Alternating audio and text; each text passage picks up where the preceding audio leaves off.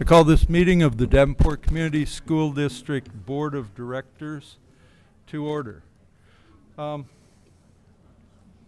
Before we get started, I do want to say thank you very much, especially student board members, for being here.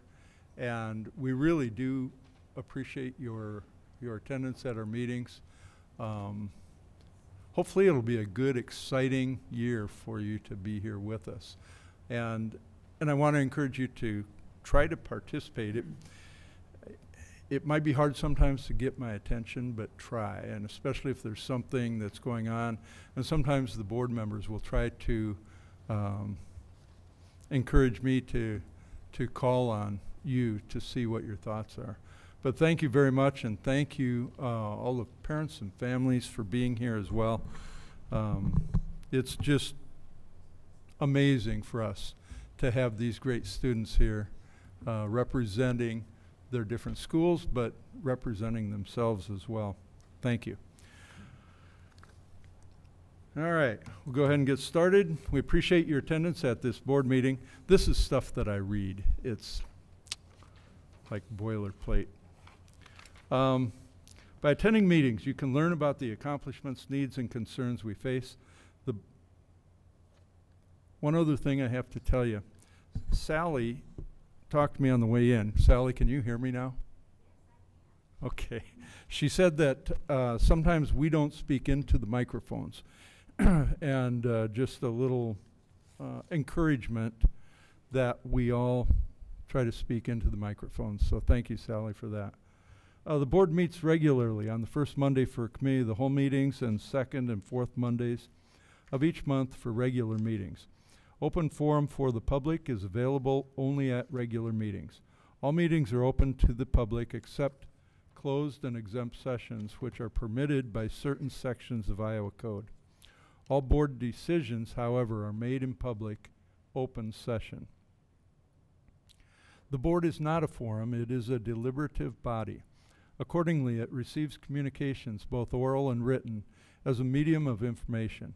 It does not debate the contents of such communications, but considers them in making decisions and in the establishment of policies. During each regular board meeting, there is an opportunity to address the board by completing an open forum request and giving it to the board secretary prior to the meeting. Each person may have up to 2 minutes of time to speak.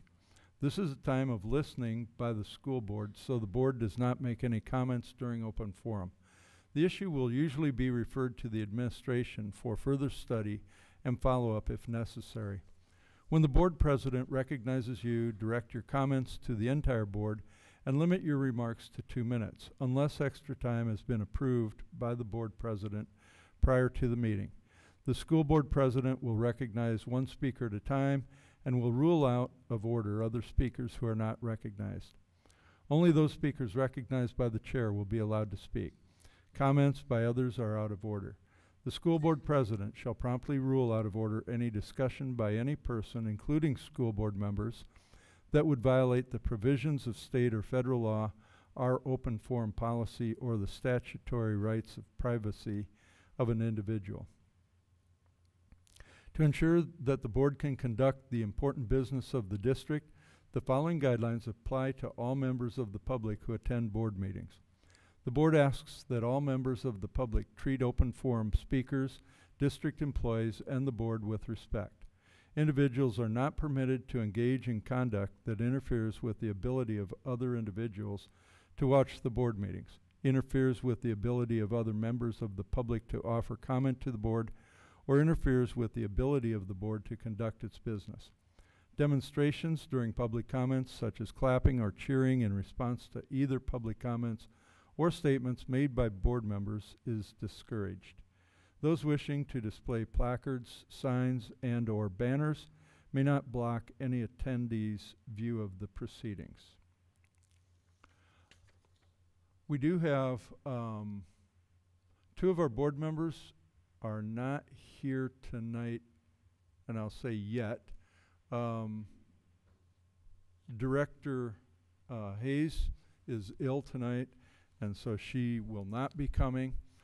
Director Mayfield is usually here, and Director Gosa is participating by phone. And is he on the line already? Yes. Okay. So we'll start with Director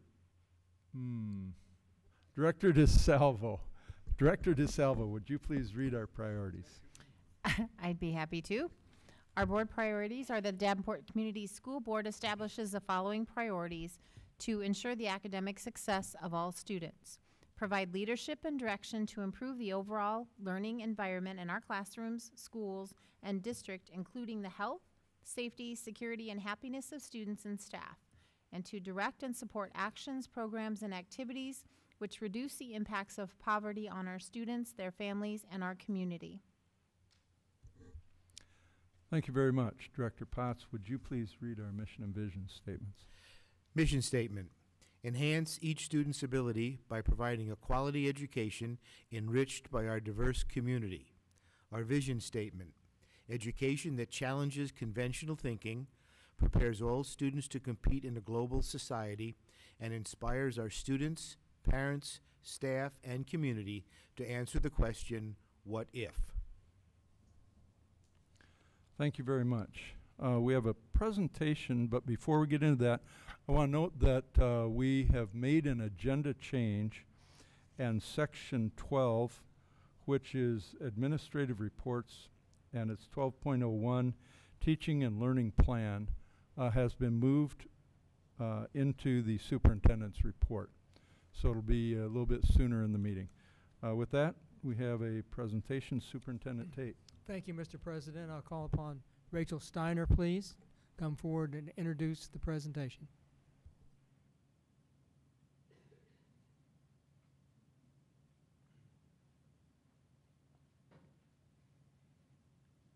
Good evening.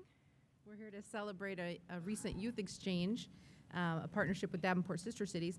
We were first engaged by Davenport Sister Cities back in 2015 when they had a delegation coming in from China, and some of you actually participated in that group.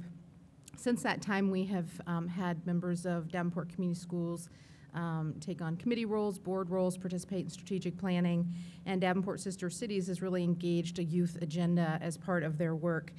They formed an International Business Academy in partnership with our curriculum office that's held each summer on St. Ambrose campus for high schoolers. West High has emerged as a major leader in that initiative. And then this past year, they actually sent a delegation that included one of our principals in a trip to China. The delegation visits are really important, and we'll have several coming up this year where they'll be visiting us here in Davenport.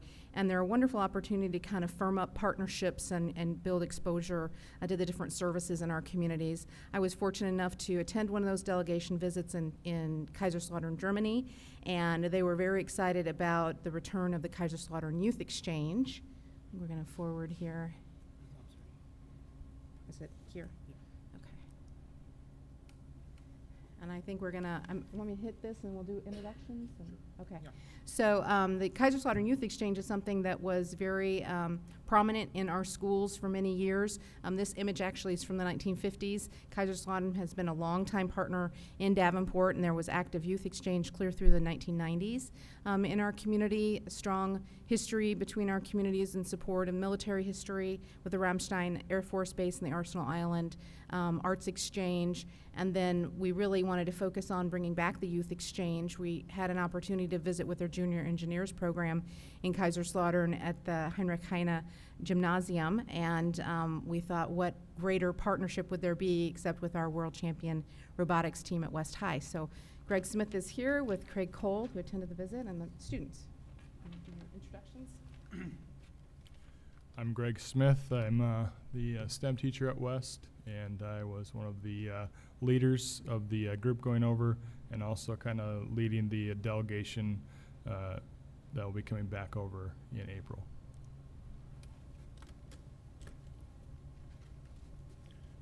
I'm Craig Cole, and I'm the one of the other co-leaders. I teach German at Davenport West, and went on the trip with them over there, and it was a really wonderful time and great experience for everything, so I'm really behind this.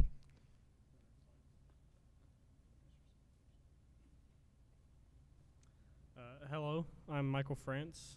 Do you want me to? Okay. So when we went to Germany, we brought along with us 15 students and 4 adults. 5 of the students spoke German, and when we returned, one of the students that didn't speak German signed up for German class.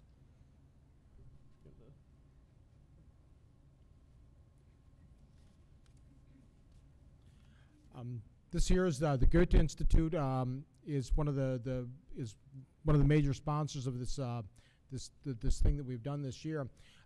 Goethe Institute promotes the teaching of German language and culture. It was also part of the German-American Partnership Program, which we are part of, which involves an exchange on both ends.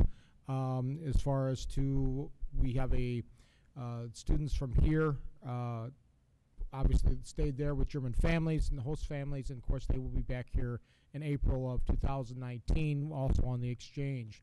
The Deutschlandjahr, that is that's what's going on there. It's from October 2018 until the end of 2019. Germany and its deep ties to the U.S. will be on display all across the United States.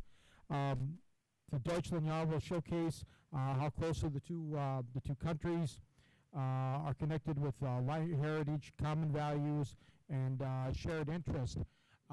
What we have here in this picture up here is Marcus Sporkman. He's the gentleman who was recording Brandon Richards there.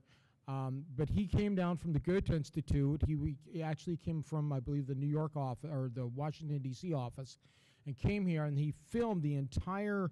Well, he was here for a day, filmed us at West High School in preparation, and then when we got to Germany, he was there filming us in Germany, in Kaiserslautern, at our competitions and everything else. To the Germans, it's a great big deal that they're doing this year, and I feel really wonderful that we got to be included in that. That film should be done here sometime here in October. And that will be on the Goethe Institute website, and it's a big deal for them, and I think it's a wonderful opportunity for us.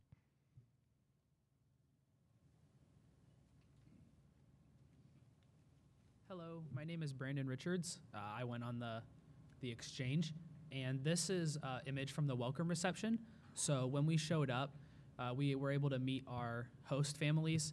We all talked, and then we went inside. That's actually inside the HHG, or the Heinrich Heine Gymnasium.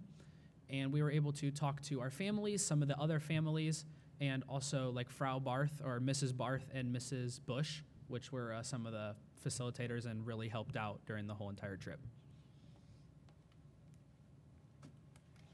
All right, this trip would not be possible without the numerous sponsors we had.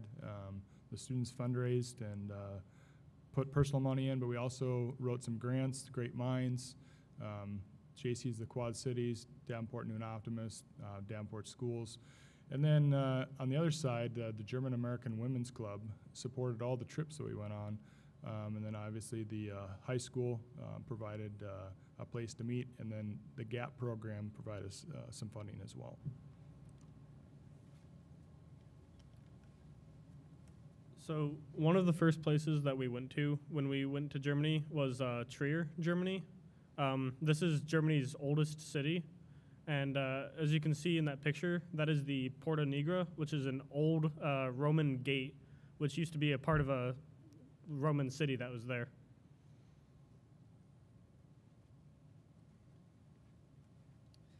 Hello there, I'm Mason Hancock. So while we were there, we also traveled to Luxembourg, and specifically Luxembourg City. We visited the shopping district in the downtown area to try and get a feel for what it was like to be in one of the most wealthy areas of the world at this point. So Luxembourg City is actually one of the de facto capitals of the European Union. It's home to the European Investment Bank and numerous other wealthy businesses, and where they have their own companies and headquarters all located right there.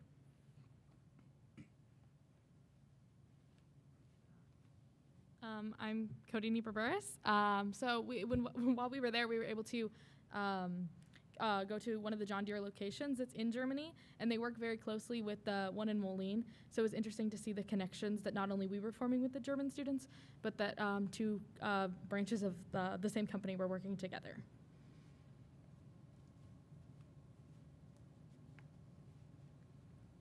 Personally, this is one of the favorite places we went to because they use so much like technology and sensors and new stuff. So when we were at that, the headquarters there, they showed us the precision agriculture and what goes into that. And then we went to this research farm, and they were able to show us some of the new technologies. Like they have simulators, like really in-depth simulators with control panels right in front of you, so you're able to drive like virtual tractors and combines. And then let's see, in the picture on the left, they're showing the new technology they have where they're keeping track of how long the cows eat and how much they do eat per day, and that helps them figure out like how much food they need and the yield. And then on the right, we have some pictures of some vehicles we were able to drive in, but the thing is, they were actually driving themselves. So the people there, they got us in there, and then they were able to use GPS, and they just drove us like around all on their own. So I thought that was really cool.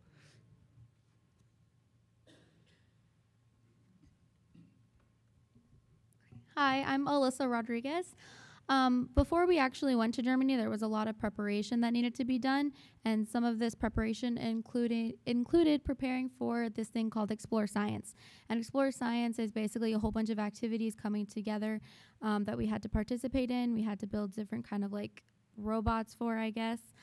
So we got 2 different objectives that we had to complete. And so in these pictures, you can see that we were in groups of like 3 to 4, and we had to design them and build them, and then we had to like disassemble them for the travel and put them back together. So that was a really fun time. So building off of that, in the competition, we were given 2 different tasks. Our first task was to launch a tennis ball into a set of 10 different cans and try and knock down as many as we could with our robot. And our other task was to collect up to 100 ping pong balls in a 3-minute time period, and basically try and collect as many as you can as fast as you can. And actually, in the ping pong ball collection task, one of our teams placed 9th in the whole competition. So.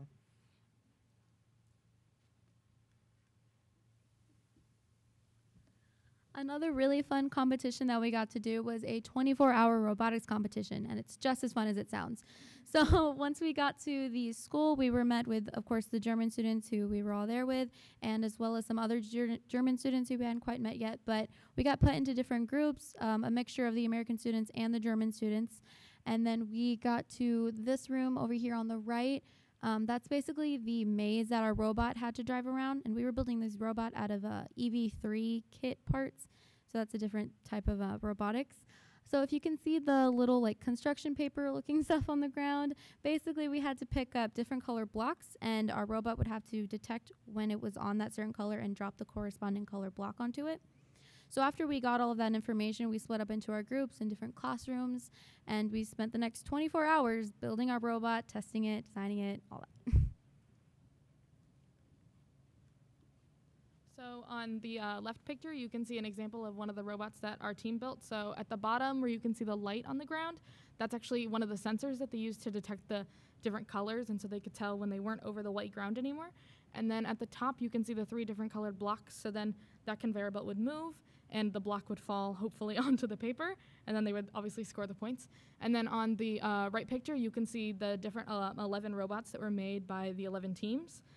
And then I think 5 or 6 of those were made by our group. And then right here is the winning group. So actually, that's me right now, right there. So my group won, along with the 3 other students that we have there.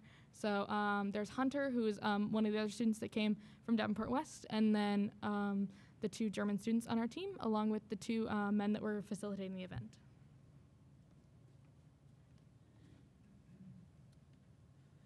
So aside from the robotics portion of our trip, we also went around to visit and understand a little bit about the culture. One of our stops was at Neustadt, and basically we visited a castle there where in 1832, 30,000 individuals held a festival to basically celebrate the uniting of German lands. And this allowed not only a lot more freedom within the country, but it also helped promote the economy, because from the unity of the actual German land, this prevented taxes from traveling from numerous different countries. So merchants were now able to basically sell more for more profit as well. And there they also have the original German flag promoting the black, red, and gold colors. And that is on display that we all got to see as well.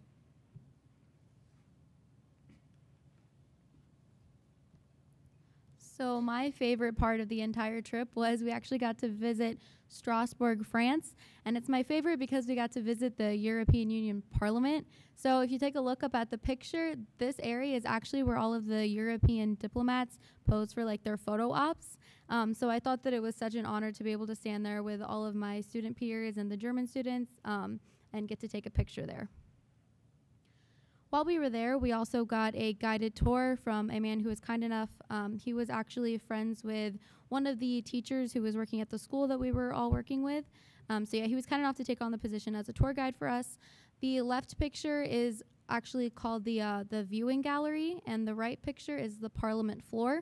So it was really, really interesting to get to see where the European Union, makes all of their decisions. Something else that we did while we were in Strasbourg, France, is we got to get on a boat ride on the river. So it was a boat ride, and it was like kind of like glass ceiling, and it basically just took us all around the river that we were on, and they gave us like different historical facts about Strasbourg, France. All of the different attendees got to put on headphones, and you could actually pick what language you wanted your tour guide to speak to you in.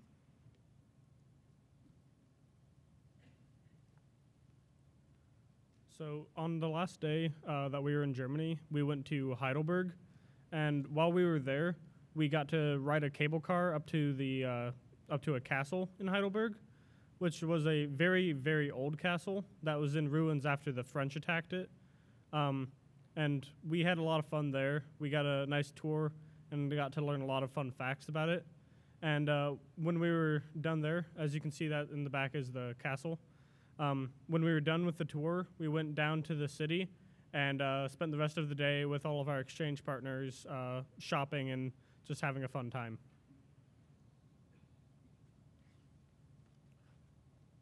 So what's next? So in April of 2019, a delegation from Kaiserslautern will attend for about 2.5 weeks and do an exchange with the students at West. We're going to try to do a Quad City Engineering Science Council competition called the Trebuchet Contest, and then try to do a number of different other activities, go on tours local to the Quad Cities. But also we're going to partner with the German American Heritage Center to launch the Kaiserslautern exhibit, as well as the filming that was done here. And then there's going to be a mayoral delegation coming over as well sometime in April. You guys have any questions?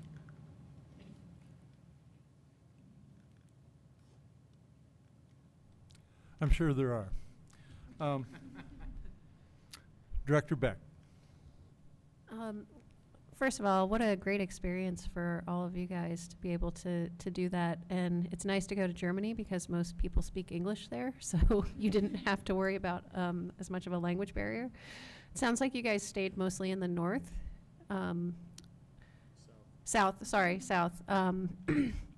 But when you were over there, so it's an exchange program, you guys actually stayed with host families, is that right?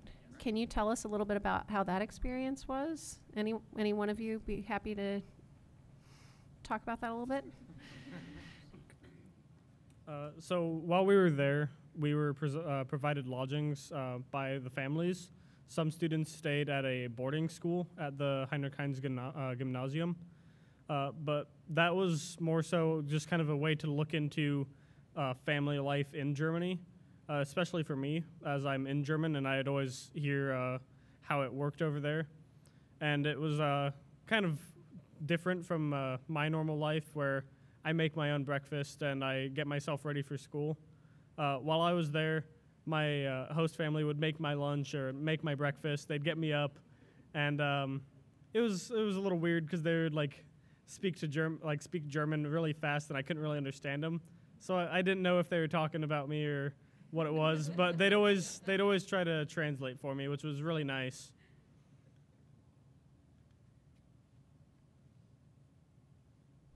Thank you. Director DeSalvo.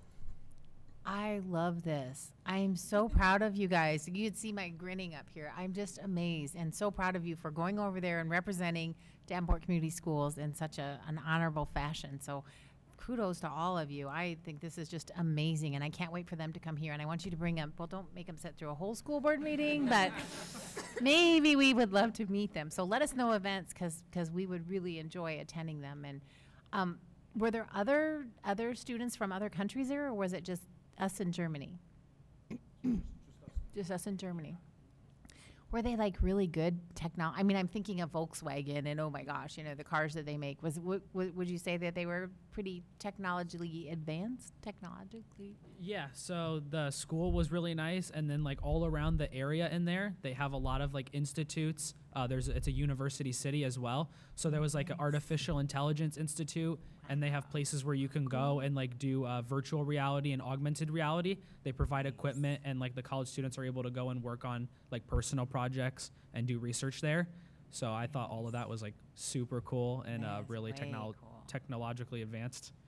Really, really interesting. Well, thank you again I know it takes a lot to fundraise. I know it takes a lot to get over there, and you're probably involved in a million other things too. So really, really nice. I'm very proud of all of you.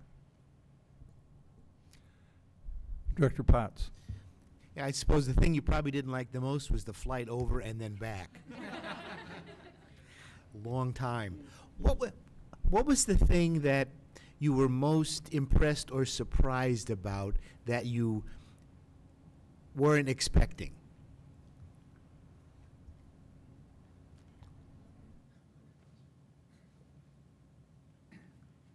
One thing I was surprised by was the Germans' affinity for sweetness. We all know what Nutella is, right? I swear, every morning they had a jar of Nutella, and they'd go through about half of that. They loved their sweets. Every morning they'd have like Nutella on like pancakes or something like that. And they would always make me lunch, and it would always have like different chocolates or just candies in there. And they always liked having like sugary drinks. And another thing that surprised me was just how nice the people were. I was expecting there to be a couple of kind of rude people. You find them everywhere, but I was honestly surprised that if I had a question and I could just go up and ask some random person, and they'd love to help me out.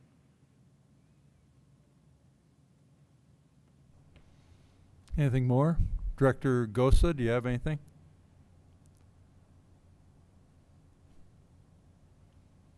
No, I don't hear him. Sometimes it takes him a little bit of time because he's on mute. Well, I got a couple things. I tell you, this was exciting. And I didn't count the number of times that you used the word fun, but after a while, I figured you must have expressed that at least 10 times during your presentations. And I thought, how wonderful all of you are. It was amazing. And I thought, if we had a spare hour or two, it'd be great to just engage in conversation about all this. It's fantastic. And I got to tell you, the one little section on simulators, I was thinking about that, and I imagine they're John Deere simulators, right? And do they have noise and vibration along with the controls? Yeah, so actually it was just they showed us the building, and we went in, and yes, the seat moved. There were the controls all the way around, and then there were like huge monitors, like as tall as the seat. You know, they were in front of me, to my left and my right. It was wild. It felt like I was actually there. Well, and that's what I was thinking. What a great experience, because a lot of people don't get a chance to drive big tractors and big combines, and that's got to be great. I won't go on too long. I have to thank Rachel Steiner. You didn't go, I assume, but you're such a key player in this whole Länderschlagen, whatever it is, the sister city thing, though. And I was wondering if you can just encapsulate a little bit your role. Sure. So we got pulled to the table, like I said, during the China visit. And since then, we've kind of been leading the charge on education partnerships with sister cities. And we've had folks that have stepped onto committees. Mr. Smith and Mr. Cole are both on the education committee, and I've served on the board. So we've been working with them for a couple of years to bring back the youth focus, including the Kaiserslautern Youth Exchange in time for the big anniversary coming up. So, Just absolutely stunning, and thank you all for the work you're doing, for enjoying school and participating in these great events. And we look forward to you being leaders in some of this in the future. So thank you very much. We'll give you guys a hand. Okay. Next is the student board reports. Thank you. So students, as you report tonight, if you have somebody here with you that you'd like to introduce, please feel free to do so. And Carson will be in this way and move down the table. My mom, if you can stand. If she's still here. She's gone. So, the past couple weeks at West have been pretty interesting. We got some cool stuff coming up. Last Thursday was the NHS induction, where we had 58 new members be inducted. So our total members are 121 members at West, so that's pretty cool. And last Friday, the West Drumline traveled to Trinity School, and we kicked off their glow run. All the young kids wore glow necklaces, glitter, and colorful hairspray. Our drumline played in front of everyone right before the race started, and I actually saw Mr. Johansson there with colorful hair, and he was having a good time. This is so high. Okay, so at West, the hunger drive actually started today. All of Student Senate is really excited, and the rest of the student body as well, to end hunger in our community. And then the last thing is our blood drive is Wednesday. So each year, many students head down to the West YMCA at all times throughout the school day, and they donate their blood for a good cause.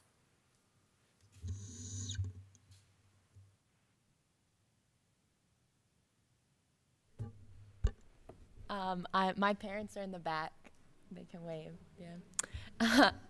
Last weekend, our marching band went to 2 competitions, and they got first in both, and they also won Best Horn Line, Best Percussion, and Best Drum Majors in both competitions. I think my mom's still here somewhere. No, she's gone. All right. Central's newest club, the Interact Club, is holding their first meeting on the 25th. The club is designed to provide opportunities for students to take part in community services and provide volunteer opportunities. We had an Army Interactive Semi come to Central last week, and I was one of the classes that got to go, and in the semi we had an anti-bullying presentation, and then outside they had a bunch of robots that you could play with, and if you completed the object you got prizes. Central and Eastern Iowa Community College teamed together to provide our students with the opportunity to attend a job fair in George Marshall Gym. Through their efforts, our Counseling and Student Services Department and Eastern Iowa Community College staff brought together over 50 professionals and local businesses with our sophomores and juniors to discuss potential career pathways, the application process, and how to project a positive image at an interview. Our boys golf team placed 3rd overall in the MAC conference meet this weekend. The team shot 338 on Friday and 359 on Saturday, and they placed right behind PV and Bettendorf. And this is the best team placement in several years. And lastly, the Central Tag Program is hosting a fundraiser at Chipotle Mexican Grill on Elmore and Davenport from 4 to 8 p.m. This will be on Wednesday, and 50% of all proceeds will benefit the Central Tag Program.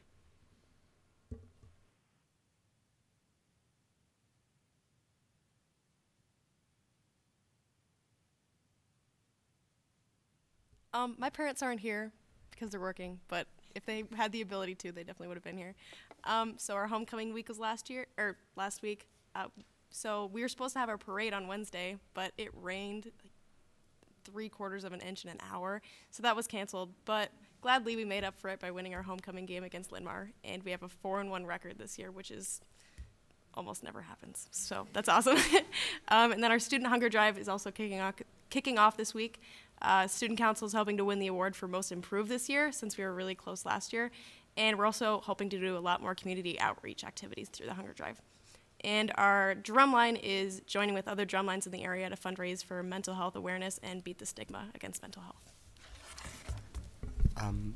Okay, so ditto on what she said about parents working, but so we recently have a new cultural diversity club that just started up, and I'm really excited because November 5th we're going to take a trip to the Hispanic Art Museum in Chicago, and also we're going to go a little through the neighborhood, and a lot of us are in Spanish class, and then a lot of people are also just bilingual, so we'll get to practice talking with like the authentic restaurants and everything. Our play is coming up, Noise is Off, which is a hilarious 3-act comedy, and we're going to have those performances in 3 weeks, October 12th through 14th.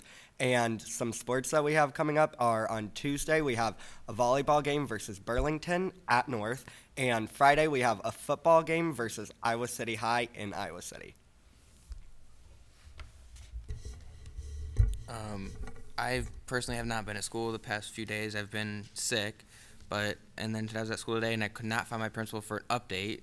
And so the only thing I could come up with today was our scavenger hunt that Missy was going to have. They didn't have enough teams that signed up in time for Saturday, so it's canceled. But I do have a coupon for Buffalo Island, and 10% of your bill goes to Mid-City, so it comes back to the school for funding. So that's pretty exciting for our school. That's all I have. So thank you, students. Those are great reports, and we appreciate having you here and learn what's going on out there. Okay, thank you very much. Are there any board reports? Director DeSalvo. Yes, I have a couple things. Let's see. First of all, had a meeting with the city that went very well. Unfortunately, Director Potts wasn't able to make it that night, but I think we're making some good progress in communication with them.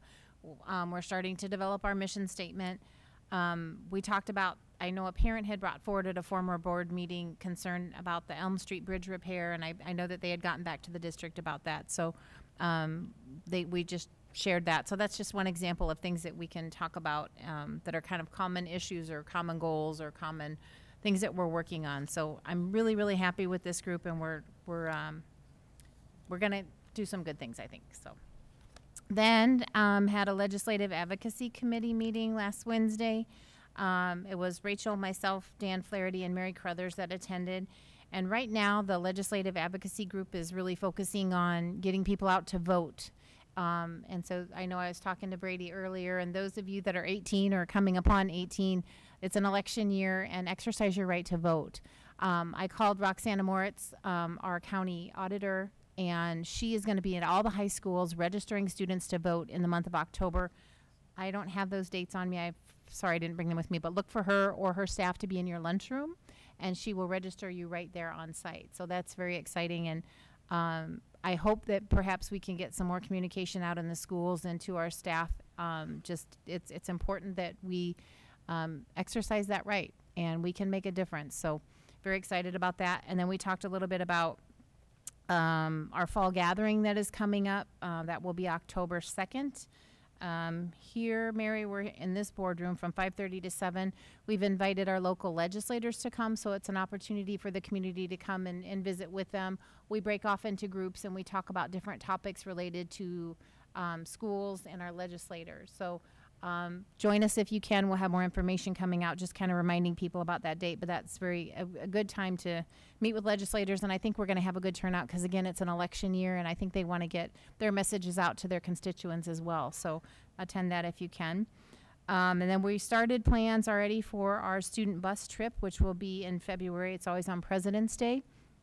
So we'll start working on that. Last year we were able to get several of our local Davenport council members to use some of their community money to pay for the bus trip up so that we could get the kids up there. And then we have our UEN, the Urban Education Network, that provides lunch for us. It's a great visit for the students to see the Capitol and understand the legislative process firsthand and get a view of that. So a lot going on with legislative advocacy, and then we'll see as the session starts and where we need to start focusing our attention. And I think that's all I have. Thank you. Any other board reports? I have 3 notices. First, to our fellow board member, Director Clyde Mayfield, and his family for the passing of his brother, Carl Mayfield. We offer our condolences. Also to the family of Barb Hess. She's a former teacher at Central, and she taught there for 46 years.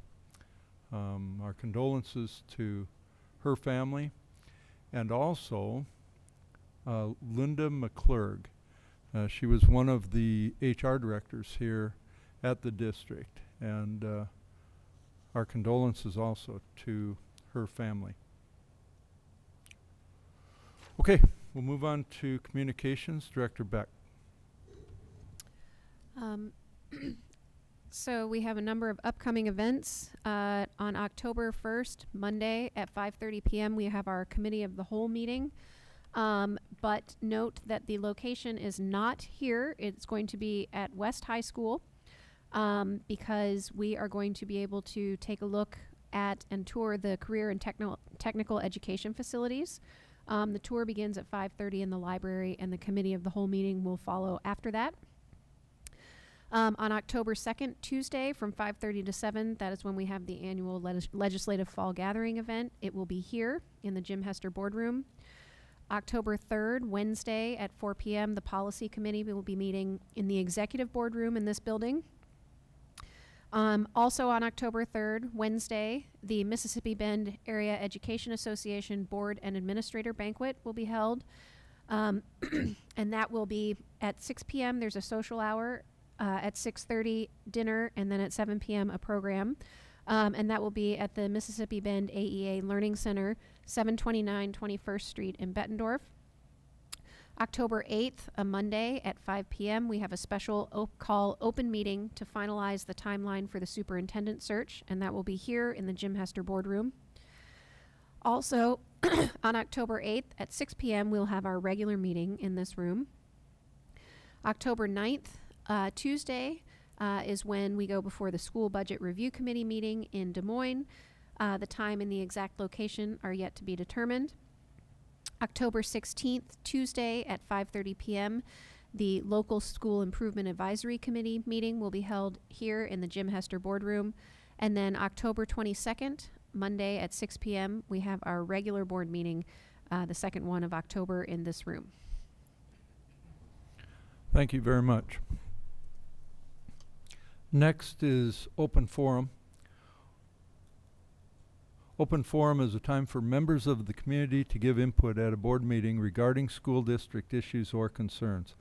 Individuals who want to speak should fill out an open forum request and give it to the board secretary prior to open forum. The board will not act on any issue presented during open forum if it was not published as an agenda item.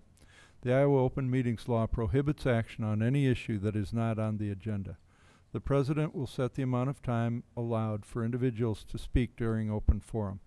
The board asks that no charges or complaints be made against individual employees of the district or community during open forum. Remarks that reflect negatively on the character or motives of any person will be called out of order.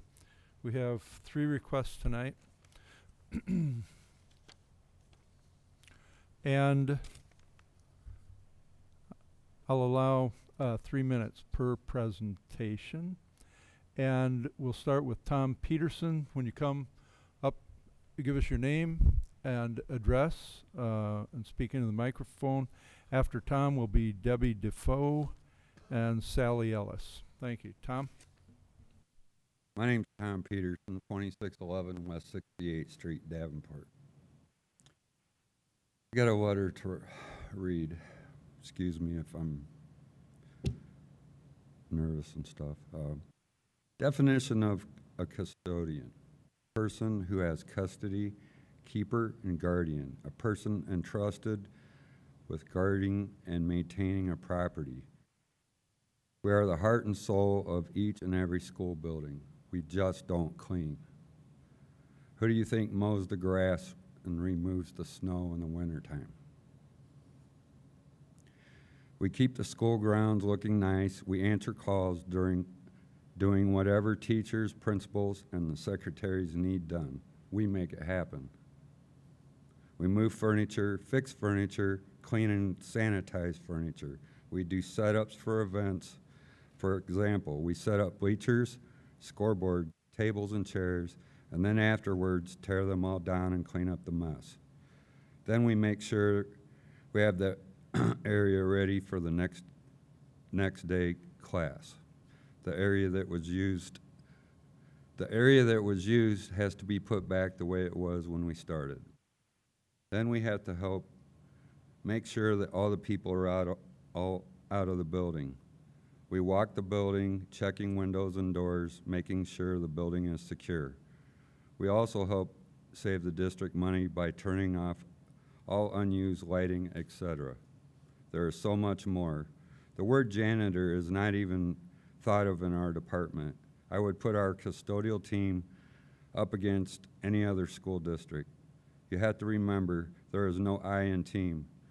We, the custodial team, work together, communicating with each other to be the best that we can. Also, the school district motto is to be the best. Communication is the key to a great business, and that's what we do. Please think long and hard about outsourcing our team. Thank you. Thank you, Tom. Next is Debbie Defoe.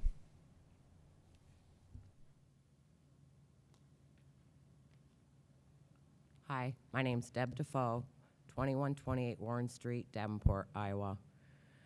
I'm here again today to talk about the outsourcing dilemma. 2 weeks ago, I brought forth information on surrounding districts and their outsourcing experiences. All schools I contacted either had no intention or terrible experiences with outsourcing.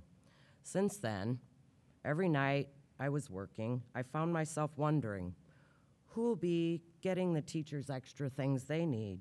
Who will fix all our broken items? Who is going to take care of the many after-school events? Who will help the kids find their lost items, such as their homework, get their lockers unstuck, or help them when they have a question, or say, just, can you help me? Who's going to make sure every room is neat and tidy, desks arranged, chairs pushed in, and everything in good working condition? Will anyone take pride in each classroom and know when they leave the school it's ready for the next day? Appearance is everything. It's our first impression to the public. Strangers are going to be here. They won't care if the kids need something or the teachers need a hand. They won't care if after-school activities run smoothly. The turnover rate will be great. These strangers will not be invested in our family community. We highly value our career choice. It's not a stepping stone to another job for us. This is our family in the workplace, and I have a bunch of family out there. We give on and above the call of duty, cherish our children, our teachers, and staff, and make our schools shine. The fact is, though, we have to support our families. Many people cannot afford to go and work for the outsource company. As much as we love our careers, we'll be forced to look elsewhere. I know there are financial problems, but if we could gather together, collaborate, compromise, and seek the answers, we could come to a mutual beneficial solution. Let's not get in the predicament that Waterloo, West Des Moines, and all the other schools found themselves in, because hindsight's 20/20. And we will suffer the consequences after the fact has already happened. Thank you. Thank you, Debbie. And next is Sally. Sally Ellis.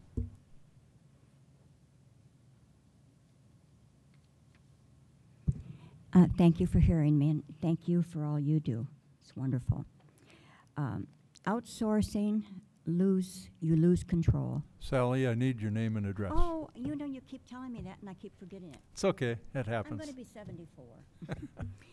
Sally Ellis, 2216 North Nevada, Davenport, Iowa. Okay. When you outsource, you lose control. For-profit equals less bodies per square foot, less work. In-house, You got green chemicals being used that's safe for the children. Outsource equals whatever is cheap. You're thinking they will hire your custodians, but for less, equals turned into janitors with new bosses, new rules, less done, period. Sign a contract, you're stuck. No control. I'm asking, don't like the management now, how it's being managed? How about replacement of the management then with in-house? Hire new, advertise for new. Davenport Schools employees, stay in charge. Keep control. Loyal, pride in their work, and loving their schools, and they're a school family.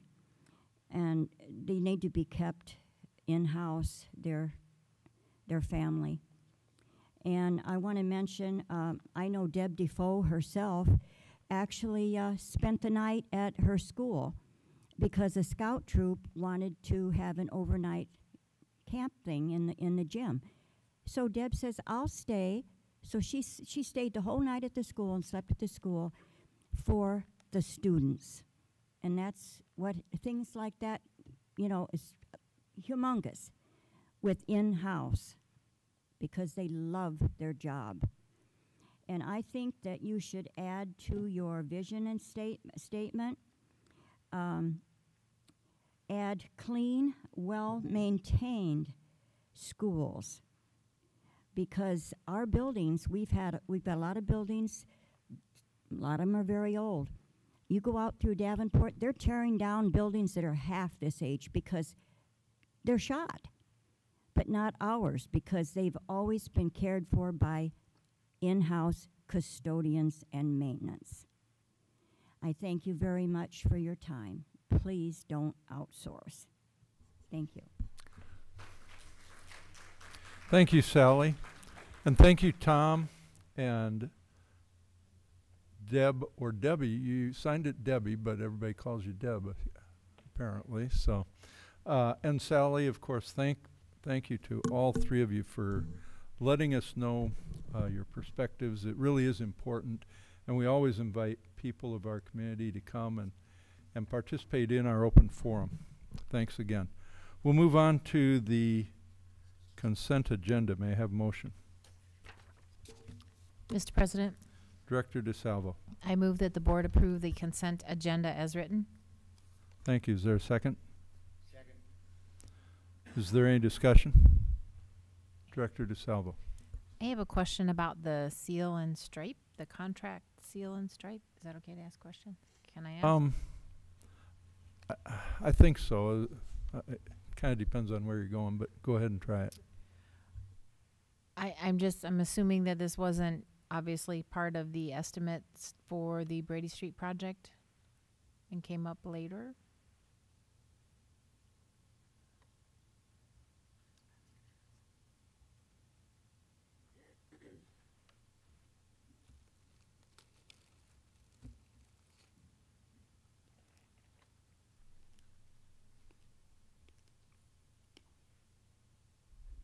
Question, please. I was just, this wasn't a part of the original project plan for Brady Street because this is the striping on the east side of the lot? No, it was not. There's some pavement repairs that were not a part of the original project at all. Was there any damage that caused this, or we're just adding it because we're out there? Well, because the condition of the parking lot is deteriorated to a point, there are potholes and things like that that need to be. Okay, thank you. All right. Is there any other discussion on the consent agenda motion? Okay, we'll call for the vote. Director DeSalvo? Yes. Director Potts? Yes. Director Beck? Yes. Director Gosa? Yes. And my vote is yes. Motion carries. Thank you. May I have a motion regarding approval of bills? Mr. President, Director Beck. I recommend that the board approve the recommendation by the administration for adoption of the bills from the bill listing periods of September 6, 2018 through September 19th, 2018. Resolved, all claims presented to the board having been duly certified as correct by the secretary, reviewed by the administration and board members, and they are hereby and audited and allowed as just claims and warrants drawn on the treasury for the several amounts. Further resolved, the payment of claims and salaries be approved as presented for the periods of September 6, 2018 through September 19th, 2018. Thank you. Is there a second? Second. Is there any discussion? Okay, call for the vote. Director Beck? Yes. Director DeSalvo? Yes. Director Gosa? Yes. Director Potts? Yes. And my vote is yes. Motion carries. Thank you. We'll move on to the superintendent report. Thank you. I'm going to yield my time to a review of our teaching and learning plan. You've heard us talk about the teaching and learning plan a lot because it is the thing that drives our decision making. It drives our goal setting as a district and through all the way down to the schools and into the classroom. Corey Guy is going to talk a little bit about the history, but I want to point out that the teaching and learning plan has been developing and it is a living document that can change, and as we put together our disproportionality action plan, it will be folded in the teaching and learning plan because there are some of our objectives and goals for the disproportionality that we'll need to make certain are district level as well as school level. So I want to point that out that we're looking through things with a different lens now, and those will appear in our teaching and learning plan. So we've got several people to be reporting, but we'll start with Corey. We'll talk a little bit about the background and history of the plan. Okay, good evening. I am Corey Guy. I'm the Director of Curriculum Instruction and Assessment for Davenport School District, and I'm excited this evening to give you a little background on our teaching and learning plan. The teaching and learning plan was written in 2015-2016 school year. It was written as a 5-year plan to align the resources, clearly focusing our efforts and goals to achieve high levels of teaching and learning for our school districts. The goals within the teaching and learning plan fall into 8 broad categories and encompass 21 specific priority learning goals. Tonight, we're going to be presenting to you an overview of the 3-year history of these priority goals that have become our building's expected goals. In 2016-17 school year, our buildings were asked to write a building goal for each and every goal listed. And so what you can see, and that is on A through C in your board packet, are those 21 goal areas. On the left-hand side are those broad areas that I will talk to. We have a preschool goal that focuses on enrollment. We have a goal on our statewide assessment, which is the Iowa assessments. Our school board members are probably very familiar with taking that assessment each year, and that's given to all of our 3rd through 11th graders. Last year was our last year taking the Iowa assessments, and the state has adopted a new assessment called the ISASP, is the acronym for it, and so we will have that going forward. Another broad category is our universal screening data. And so our universal screening data is given to kindergarten through 8th grade students. We give an assessment called the FAST assessment for reading and math. And that is really looking at how healthy our core is and ensuring that all students have what they need in their core instruction in the area of reading and math. You'll see FAST literacy there, A math, and we'll be presenting a little bit more on that in a minute. Iowa Algebra Readiness Assessment is another universal screener that we give to all students in 7th grade to ensure that they have the algebra skills necessary to forward on into 8th grade pre-algebra standards. Our 8th grade math curriculum are pre-algebra standards, and then going into algebra their freshman year. That gives us really good information and buildings information about what they can strengthen in 7th grade and also 8th grade to ensure success when students get to high school. Another one of our broad categories that we look at each year is our course final grades, and that we look at this as an indicator of success in our middle and high school. And under there, we're looking at 6th, 7th, and 8th grade core classes. And when I say core classes, I'm referring to reading, math, science, and social studies. In high school, we're looking at freshmen taking the core classes, and those are specific core classes as freshmen: Earth and Space Science. We have English 1, Algebra 1, and then World Studies. Sophomores, we also look at the high school. We look at the percentage of sophomores who are passing the following core courses, and those courses that would be on track would be Geometry, English 2, Biology, and U.S. History. Another area that we look at is attendance and behavior. And with attendance and behavior, these two goals, we look at them also with the lens of some of our disproportionality work. So we're looking to ensure that our referral data, our suspension data, is in proportion with the subgroups that are represented in our schools. Advanced coursework is another priority goal for our district, and that's looking at access but also completion of advanced coursework. For our high schools, advanced coursework is identified as your concurrent enrollment courses, AP courses, and then also some of our capstone courses. So you at West, there's advanced manufacturing. At a lot of our schools, we have specific career tech education courses that have capstones, student-built homes, which you're familiar with, as a capstone course. And so we also look at that to ensure that we have good representation of all of our subgroups in those courses as well. Another broad area that we are looking at is college and career readiness. And there are two goals within college and career readiness. One is the percentage of high school students who complete and pass one college level course, and that is concurrent enrollment, but also an AP course where they're earning a 3 or better.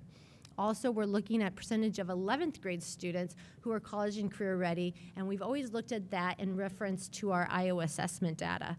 That goal, that specific goal, will change when we get our new state assessment. And then our graduation rate. So for graduation, we're referring to, we want our the four-year and 5-year graduation rates will increase by 1%, and that ensures that if we increase our graduation rate, our dropout rate will then decrease. So those two goals are really measuring the same thing. One is looking at increasing it, and of course, conversely, you're looking at reducing the dropout rate.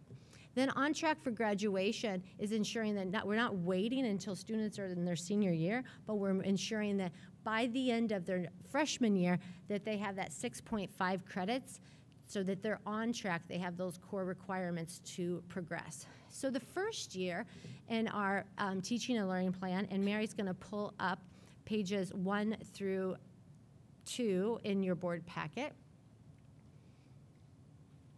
You'll see where it says building expected year, goal 1. Every building in our district wrote a goal in reference to those 21 goals at their specific building level.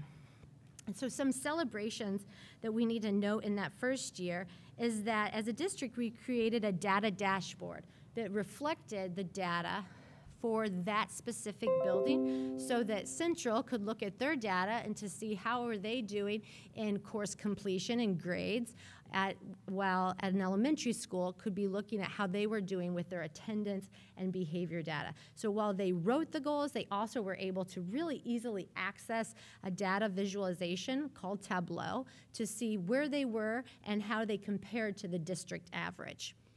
Another celebration that first year of the teaching and learning plan is that we really began our PLC process, which is the professional learning community process. And that ensured that we had structures of collaboration that were present at all of our buildings across the district. Those structures of collaboration started from the district level and worked its way all the way down to the buildings, so building leadership teams, to the teacher level, where every teacher sits on a collaborative teacher team where they get to answer the 4 PLC questions and really collaborate on what is it we want all of our students to learn, how do we know that they're learning it, what do we do when they don't learn it, well, what do we do with the kids who are walking in, they already have those standards. And so that first year we set that structure of collaboration in place, and so that was a huge success. The DSAT was another, is called the District Student Achievement Team, and that's a collaboration group that gets together twice a year, and that's representatives of building leadership, district leadership, that goes through and really monitors and ensures that those goals are being met and plans the action steps towards those. So what needs to happen if we aren't reaching the incremental goal, the incremental benchmarks to ensure that we have those goals met by the end of 5 years. So that district student achievement team is the one that looks at this data, helps to communicate it to the buildings, determines the action steps that might need to happen either during district professional development or other types of communication. And so the rest of this presentation, we're going to be breaking it down. That was year 1 overview. Those are all still the teaching and learning plan goals. But we're going to go into that building expected year 2 goals. And I'm going to call Bonnie and Bill are going to come up, and they're going to share some successes with that goal.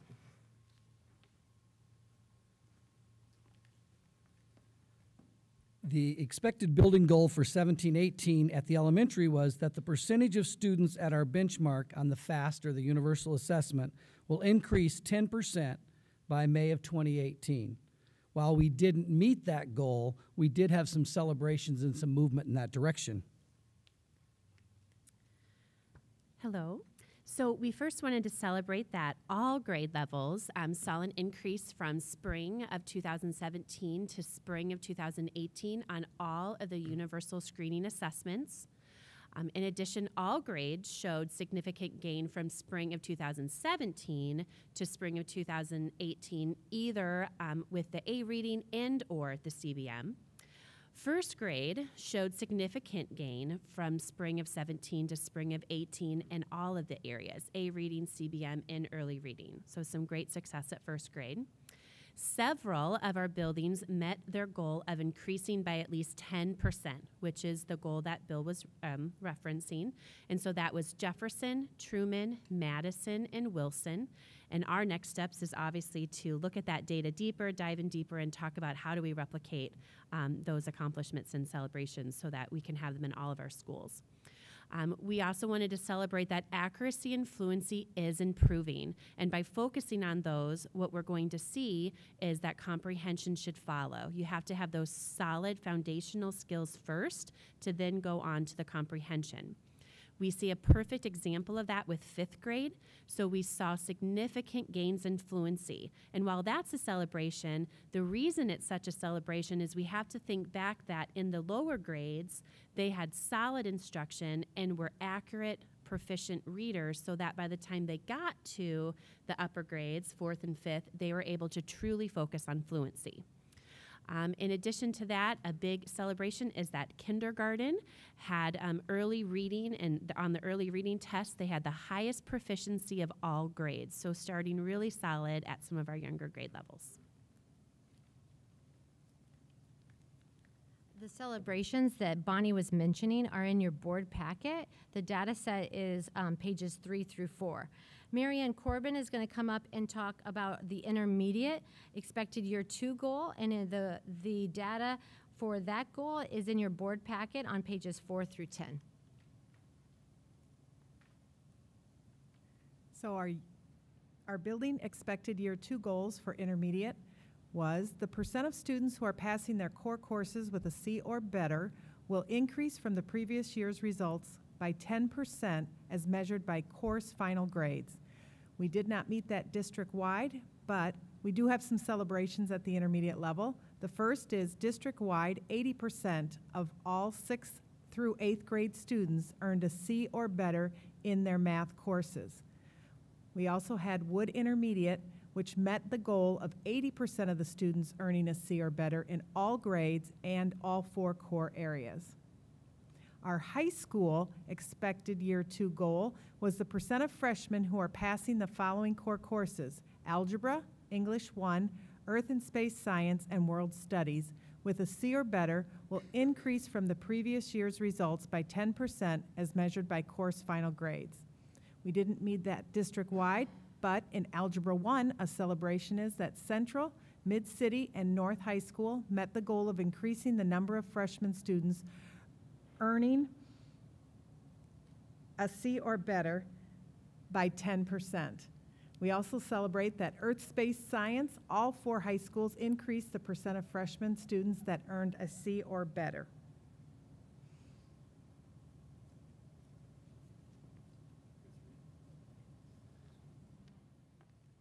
So the next set of goals that you'll see are year 3 expected goals.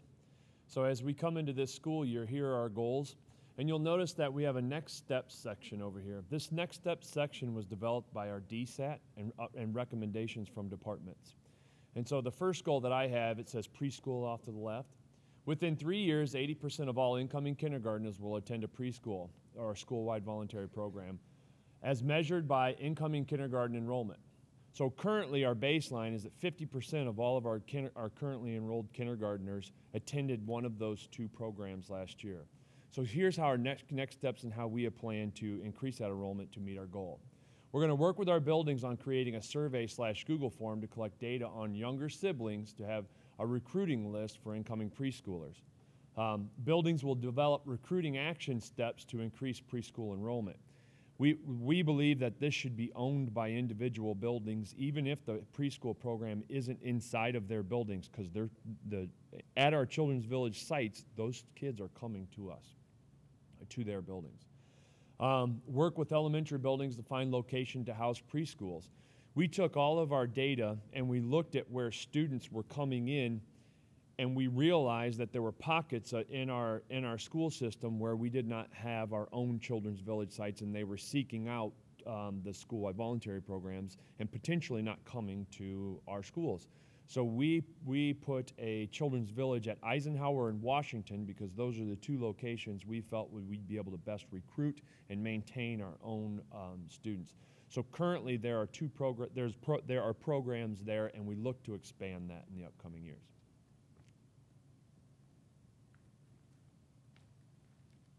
All right, Bonnie and I are going to talk to you about the elementary building expected year 3 goals. Before we do, I want you to note that after our year 2 goals, we added more expected year 3 goals.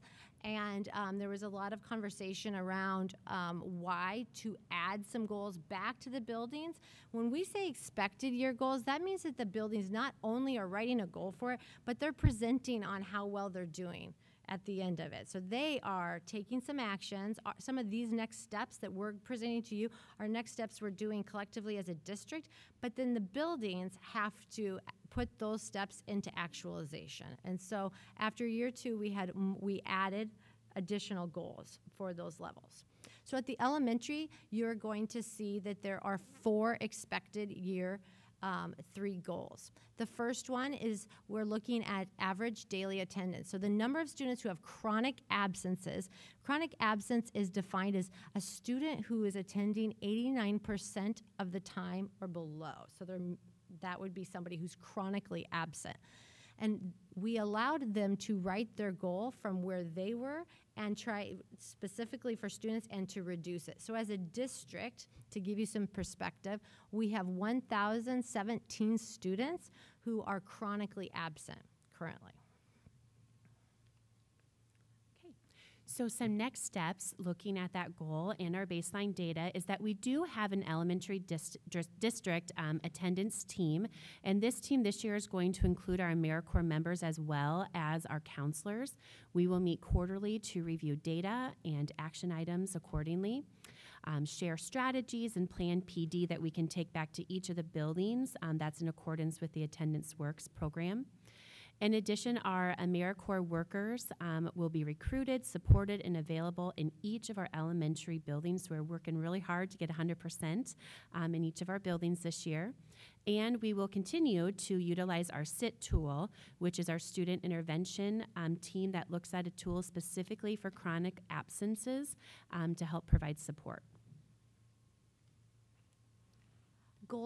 Goals 3 and 4 for the elementary are looking at that universal screening data that I was referred to in year 1 when one of our priority goals. And so the first one is the percentage of students at benchmark. And the name of this assessment is called FAST Literacy. We look at early reading, which is a subset, K1, and then CBM, which is it's a curriculum-based measurement, and that's looking at how fluent students are reading. We give that in 2nd through 5th grade. This will increase 10% by May 2019, using May 2018 as a baseline. So to give you some perspective on that, in early reading, district-wide, we had 62.3% of our students who were meeting that benchmark. And then for that CBM, that fluency, how fast they read, that is 53.5%. And the CBM is not just about how fast they read, it's also about how accurate they read. The 4th goal, again, is looking at that universal screening data, and that is using fall to spring 17-18 growth as a baseline, that a set percent of students in each grade will make expected growth from fall to spring. 18-19 on early reading, K1, and CBM in 2nd through 5th. And so that first goal is talking about how many kids are at that benchmark.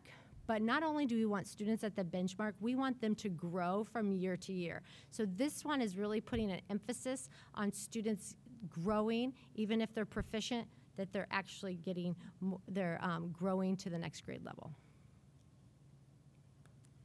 So our next steps in relation to goals 3 and 4 are that data will be analyzed by subgroups to ensure all students continue to grow.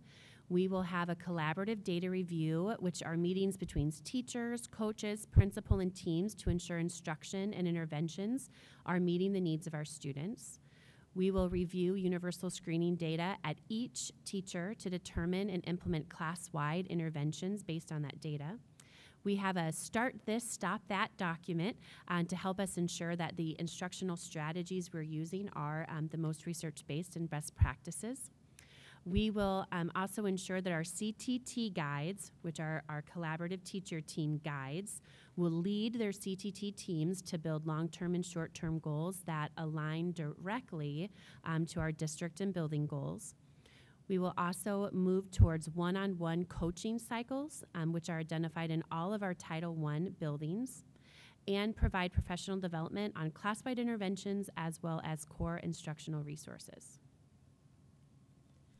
I'd say on these presentations, the next steps, do a synopsis of them, I think, rather than read each one, the board can actually see it. So. Absolutely. So the last elementary goal is, again, it's a universal screening goal, but it's specific to math. So far, the last two have just been about reading, and this one is specific to math.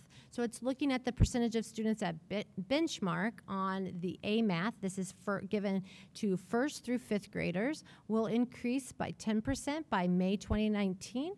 And we're using that May 2018 as our baseline. So as a district on A math, we were 52% proficient. That's combining all of the 1st through 5th grade scores. And I would say, to summarize, just the next step would be, just like with reading, to focus on those student-centered coaching models based on data review.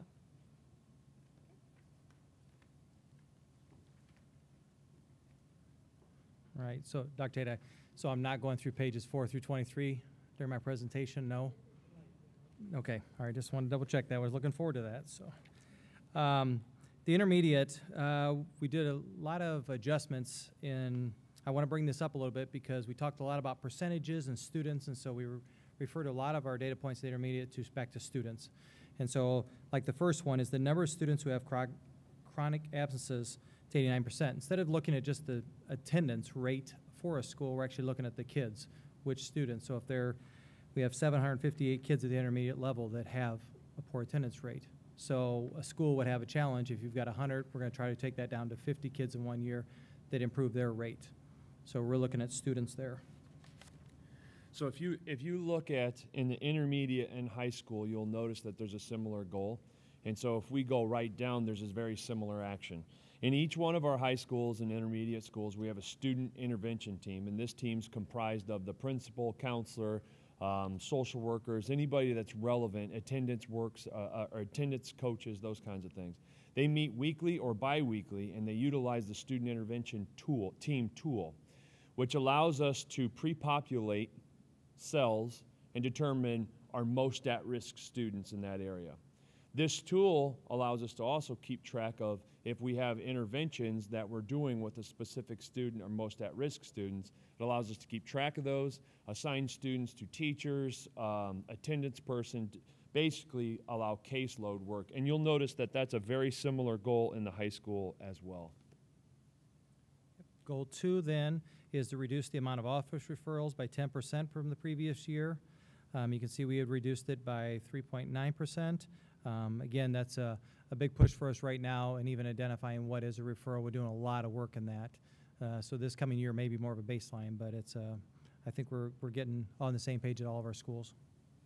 And just like the attendance goal, if you look at goal number 2, and then there's a suspension goal that's very similar that Rob's going to talk about later, but then the referral goal in the high school is very similar. And this is how we plan on attacking our disproportionality issues in terms of referrals and removals from classrooms.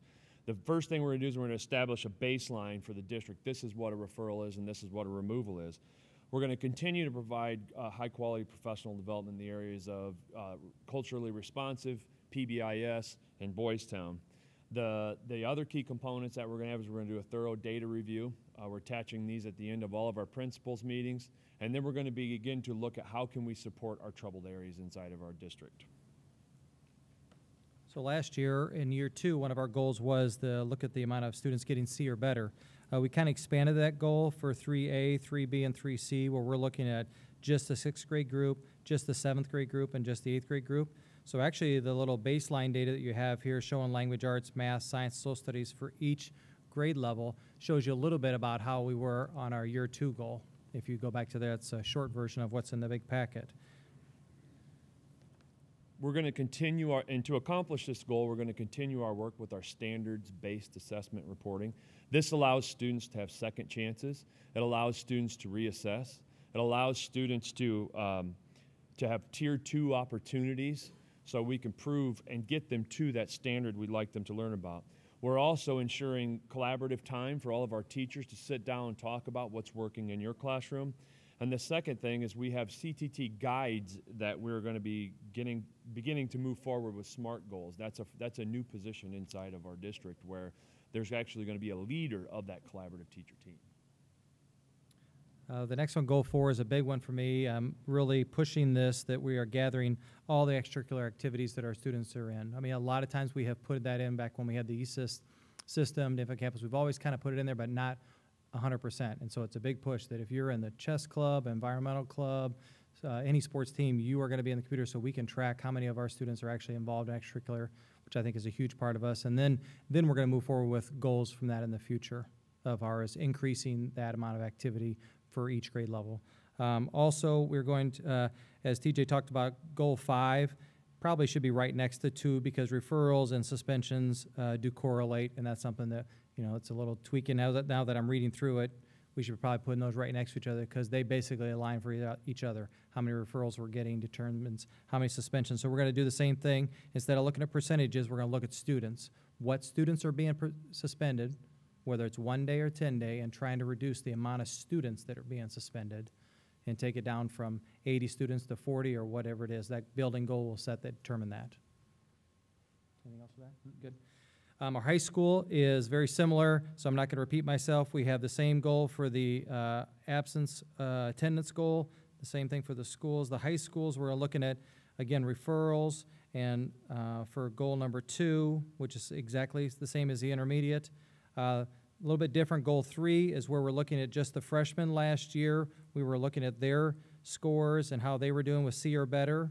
And we were trying to get, we determined, I really like the wording of this, that we may see this language move up into the intermediate language in the future, but it's meeting 80%, or we'll change that to 85%, and then really just looking at if they're not there, then a 10% growth or 5% growth, and giving the buildings a little bit of ownership of how much do you think you can move your building in 1 year. Because the higher percentage you get of scoring of your classes, if I have 94%, I'm not going to be able to move my kids 10% to 104. So at the higher it get, which is a good problem, but that's where we're making some of those adjustments. So this year we're adding in the sophomores and looking at those core courses also each year. And the next year you'll see where we'll add in the juniors. And I'll let TJ talk a little bit about that. So the one thing that will change in this goal is we're going to collaborate on best practices and gradings. Example would be calibrating scoring, summative assessments. That way when you go from teacher A to teacher B, there's an equity there. So as we said, the suspended students referrals, goal number 5 refers more back to goal number 2 with the referrals. We're also going to be looking at the subgroup percentages of students completing their advanced coursework. Again, trying to get more and more kids reaching out to that. Trying to, at least offer them, schedule them into those courses. Parents and families may take kids out of the course, but we need to be putting them into the course because we see what their academic success is. And so challenging them as much as we can. And finally, then, all students extracurricular, I talked a little bit, same thing at the high school. I still want to be able to drill down and mark how many kids are involved. We did a great activity when I was in the building level, and it was identifying the kids that weren't involved in any activities, and then it was reaching out to them through the counselors, trying to see what activities. Now, some kids don't want to be involved in anything, but others, we were able to get them out for a different activity. Let TJ finish up. Okay, that's what we have. Thank you. I'll be definitely get called back up, Ralph, for the data when you percentages and everything.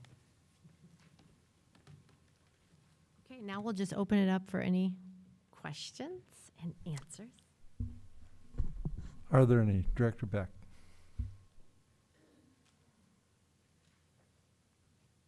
Sorry, I gotta find my questions.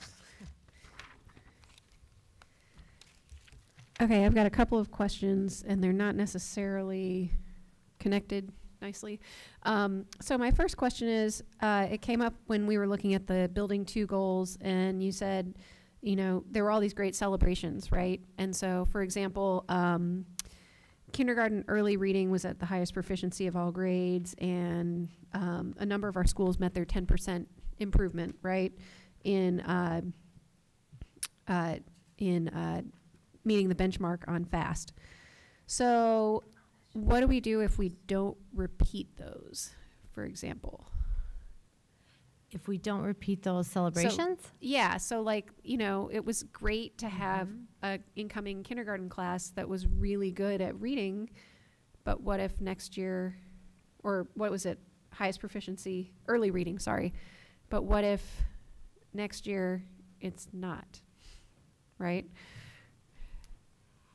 So we utilize the data to wrap around supports around those. So when we go out to site visits, we ensure that if it's a specific teacher, if it's a specific grade level, a building, then we're looking for what are the next steps. So instead of saying that when we look at the data, we're not saying, well, all of our kindergarten students came in really smart, right? Yeah. We're looking at it. Are we growing our students a year? Are we ensuring that they're reaching benchmark? And when we see areas where we're not, that's when we strategically wrap supports around them or offer training. So an example of that would be a year ago when we looked at our fall to spring, we saw some grade levels that weren't on trajectory to meet that spring benchmark. So we identified grades, some full grades at buildings and some specific teachers that we were able to offer class-wide intervention. We partnered up with the AEA and were able to offer those specific interventions to give those teachers the tools they needed to ensure that those students are walking out of their classrooms at benchmark. Okay, so basically we celebrate the celebration, the good, but we've got steps in place if they're not repeated a following year or something like that. Yes. Okay. Talk about how you get the next steps, the DSAT process that we go through, 'cause I think that's where she's going. How do we know what the next step should be? So at the district student achievement team meets, like I said, twice a year. We usually meet in the winter because we have semester grades by then. So we are able to look at things for intermediate and high school as well as elementary. At that time, that's when we're really analyzing what can still be done this year. And we look for celebrations, but we're looking for those next steps. Like, how can we share that? And then that data is analyzed, like I said before, by that collaborative teacher team. And then it's brought back to the principal. And the principal has a team called the BSAT, lots of acronyms, right? The Building Student Achievement Team. Their charge is to plan those specific supports at the building level. Okay. Yeah, but So- that, we do that, like I said, it's in the winter, and then again, we look at in the spring. And what you're reading on the celebrations is from that spring DSAT meeting. Okay. So, and I guess kind of a follow-up to that, I know we had presentations from at least one of these elementary schools. It was Jefferson, Truman, Madison, Wilson that met their 10% goal, and I can't remember, I think it was Jefferson maybe. So why don't we just take those programs and roll them out right away in all of our schools, right? If this is working there, like why aren't we all of a sudden seeing it everywhere? So that's a right? great question. And through that DSAT process that we talked about, one of the shining stars that we recognized was the reading interventionist at Jefferson. Okay. So recently, through the Title I office, we hired a person, we had some turnover, and we specifically hired a person that could help replicate that process that she had across all of our reading interventionists in our district. Okay. And it wasn't a magic bullet, it was that reading interventionist was doing what she was taught to do from Corey's office. Right. So now we built an accountability system, and so inside of those buildings, this person's going out, and what we saw what I saw when I went out and witnessed, it was the coach coaching the class, the teacher, and then that became a part of their system inside their classroom. So our ultimate goal is to find success and replicate it. Right. So I would say at this time last year, where our class-wide interventions are nowhere near where they are this year. I'm very excited about that because we do have an accountability system, and that's exactly what we're setting out to do. And so we've shifted our funds, we've shifted our focus and to that area because we did find success. Okay. Cool. That answers that question very well. Thank you. I will wait on my other questions because they're not that specific to this. So, yeah, thanks. Director DeSalvo. There was, excuse me, there was a lot of discussion about referrals and in-school suspensions, and it's on all of our minds and of concern with the finding from the state.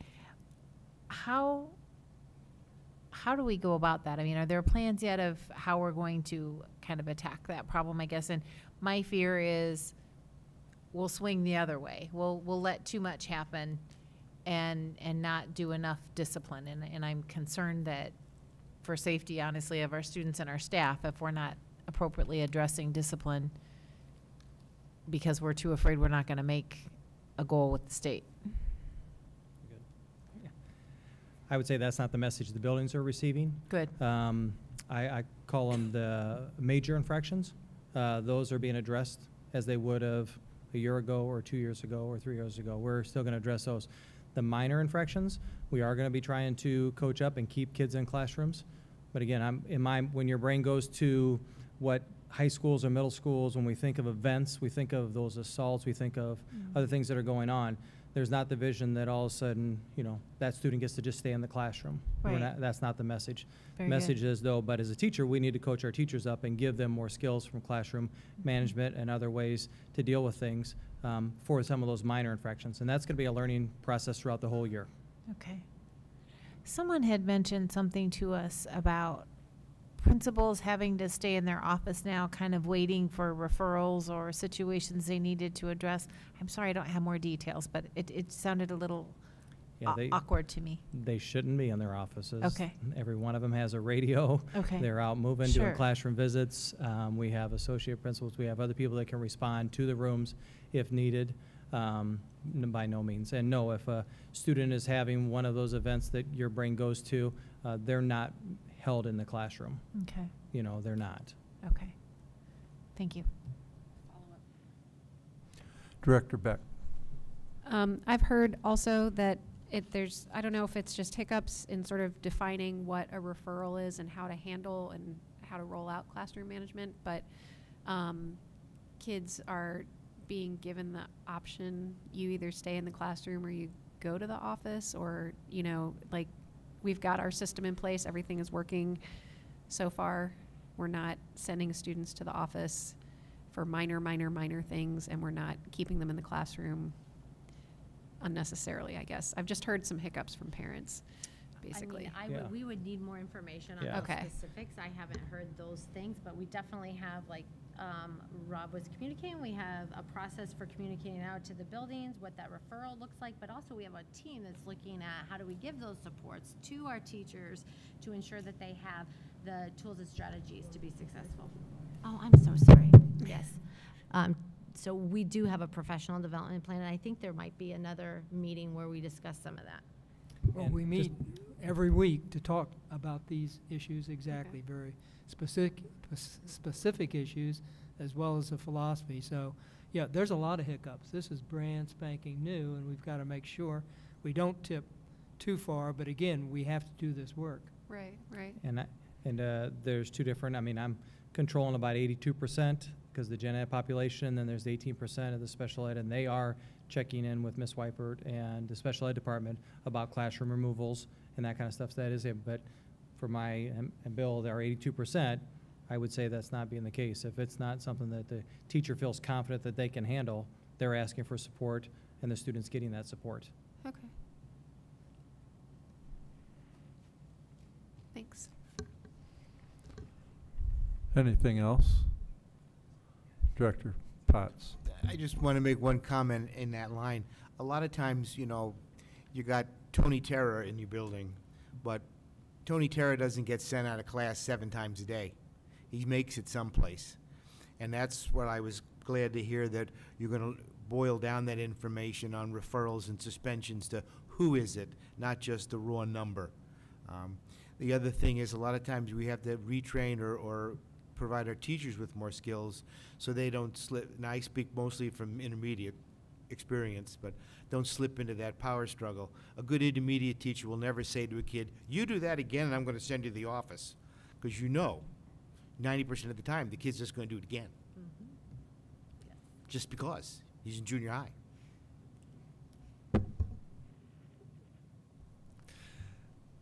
Is there any additional discussion? Student board members. You know, there's a lot going on here, and, oh, okay, great, yeah, go ahead, turn the microphone on. Okay. Am I? Yeah, to use these, have you all been taught how to use the microphones? Well, yeah, you've used them, so. Okay, so I just wanted to say, to address what Ms. DeSalvo and Ms. Beck are talking about.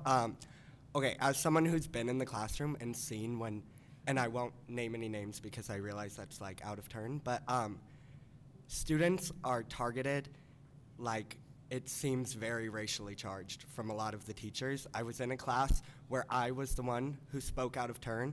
Someone defended me, and she was told that she needed to shut her fat mouth and was sent out of the office with security.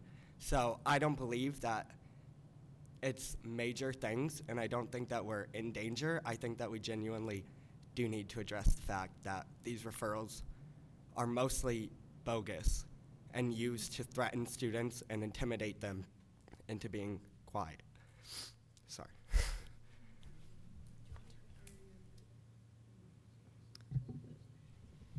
Yeah, it is really important. Oh, I'm sorry, Corey, were you going to say something? No, but what he was referring to is what we are working with a national consultant just on how do we approach student behavior that might be misinterpreted. And so there's that 5% we sometimes think of that is a violent referral, but we're really talking about things that could be handled in a totally different way, de-escalating the situation, understanding that it's misinterpreted often. And so those are the tools, when I talk about tools and strategies that we're giving, that's the type of professional learning that we're giving to our teachers so that they have a response to situations that might occur in the classroom, and they know how to handle it, and they don't go to that punitive referral method. Nate? So I know at the high schools we now have the BSR rooms, and there are some students that get sent there once. BSR is the behavioral social room, something like that. I'm not quite sure exactly. Support room, something like. And these kids are going there once and then twice, and they say, "Oh, I got out of class by going here, so if I'm gonna misbehave here, I get out of class, and I get no work done, and then I go there the next day all day." and they're not actually getting their work done, and they come back and ask questions. And it's why are they always sending them out of the classroom, not learning anything, while they could be in the classroom actually learning the subject? It's just why is it always a go-to where they send them out, not the office, just to a different teacher? Did you want to respond to Is that a that, question too, or a statement? Okay, statement. he said. I definitely think, from a standpoint, that is exactly what we're working on right now. And we've got a time limit on how long students could actually be out of the classroom without documented within school time, and so that we don't have exactly what to do where we have so much loss of instruction. That's exactly where we're at right now. Great comment.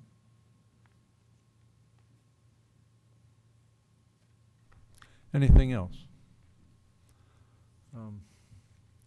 I had a ton of questions, but Nate's question really threw me off where I was, and I won't get into too much of the specifics, although some of the specifics are startling.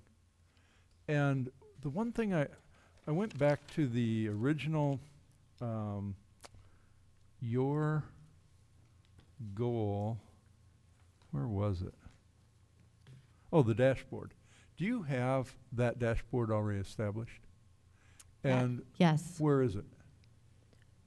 It is it's Tableau, so it's a web-based visualization. It works with our LMS, which is Infinite Campus, which houses our student information. So it pulls the data that's in there, whether it be grades, referrals, suspension, all of those things, and it puts it collects it and shows it visually for buildings, but they can drill down to the student level. I heard that was, I think, something that Director Beck was referring to. It also goes to the student level.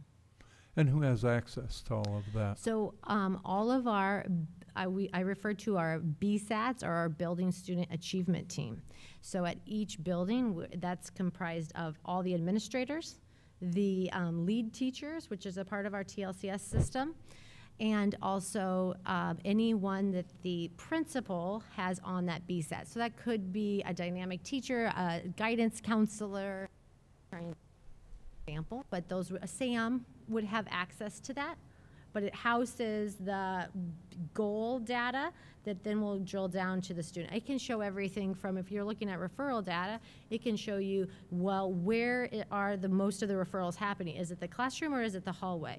Is it the 2 o'clock or is it at noon? Is it what time? And so it'll dig into that. So you're being not just reactive, but you can plan some proactive steps in accordance to your goals. And so it's got to be a tremendous amount of data that's going into there. And how does all that data get in? Our LMS is called Infinite Campus. So it's a learning management system. And so it's what houses attendance, and teachers take attendance on it, right? And they put their grades in it. So the teachers, it's already putting the data into Infinite Campus. All that the data dashboard does is pull it out and make it easily to interpret. And how close to real time is the dashboard? 24 hours. Really? So that night, whatever's imported, and I want to say it's about a 24-hour turnaround. Do you think the data would be overwhelming to board members on the dashboard? I think it would just take some training on how to look at it.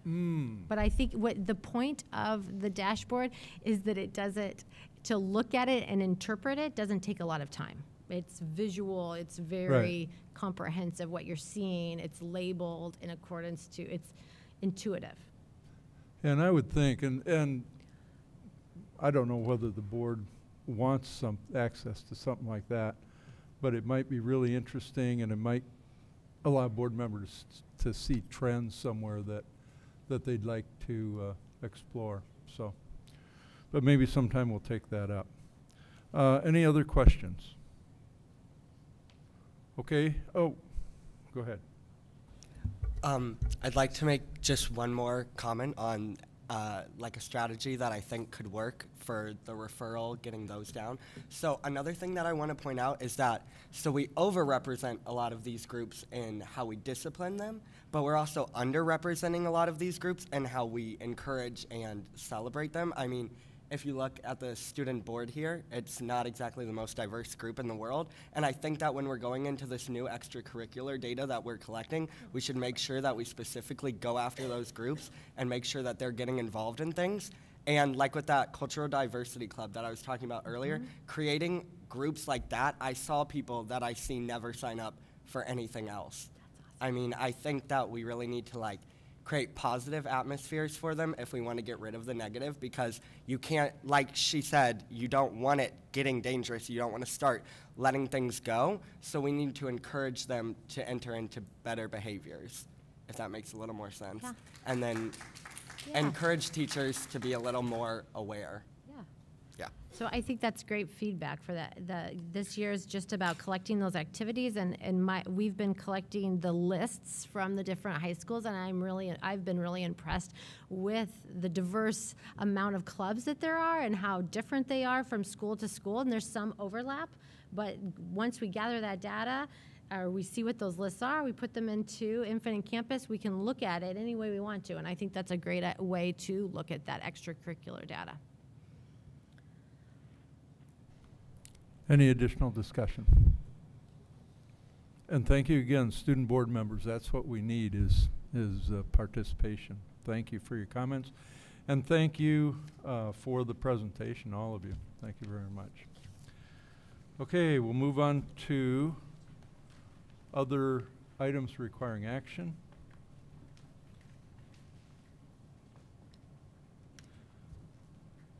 I think you were not, you didn't have anything else. Okay, thank you.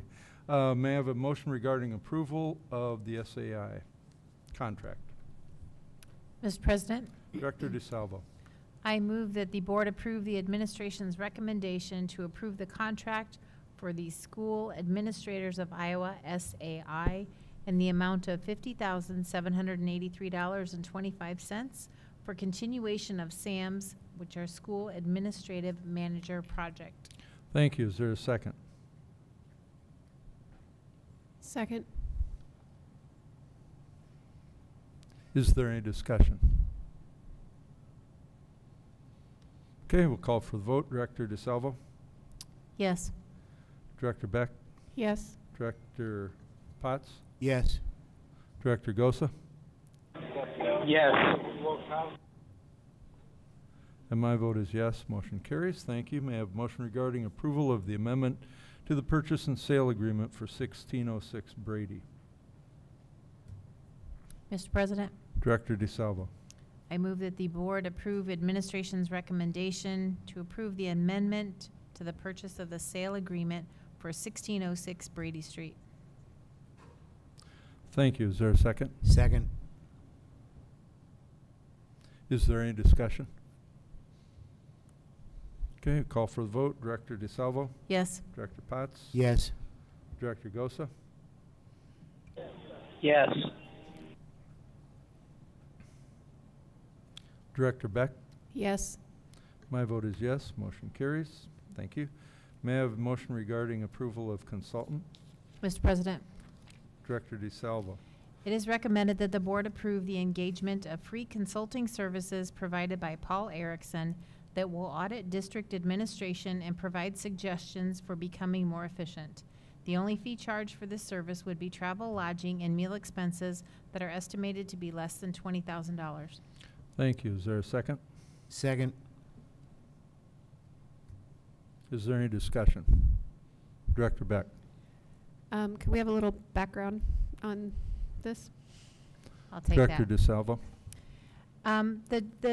We were approached by Paul Erickson, product of the Davenport Community School District. Mr. Erickson is retired from John Deere now, and he does this auditing on the side. He approached us because he's been reading a lot about what's happening with the Davenport Community Schools and thought that his service could help us perhaps find some efficiencies in administration. So I have a great bio for him. I don't know that I need to read all of that, but he has good experience with John Deere. He has experience with the Department of Defense. He has experience with Boeing. He's done many of these studies for multiple different companies, and he's offered this service to us at no charge other than his travel here and when he would stay. So, did that answer your question? So this would be like an operations, just administration, or sort of an efficiency audit, I Right, guess? right, right. Is there any additional discussion? All right. I have a question. Sure, Director Gosa. My question is, I know it says the travel and meal expense or whatever. Is there like a limit? You can only spend this much on a room and this much on a meal per day or whatever?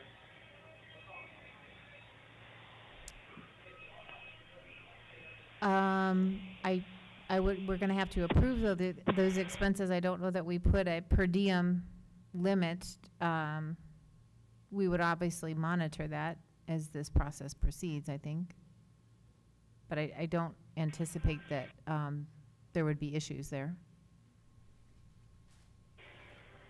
Okay, I just wasn't sure how it works. I know with my job, I'm only allotted so much for meals and so much for lodging and whatever. So I didn't know if there was, I mean, you could go out for a steak dinner for breakfast, lunch, and dinner. So that was my question. Okay. Director Beck.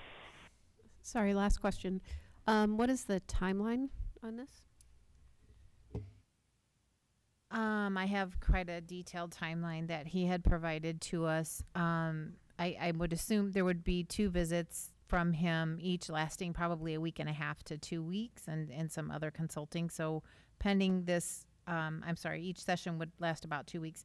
So pending approval, the hope that we could get a visit or 2 out of him as soon as possible.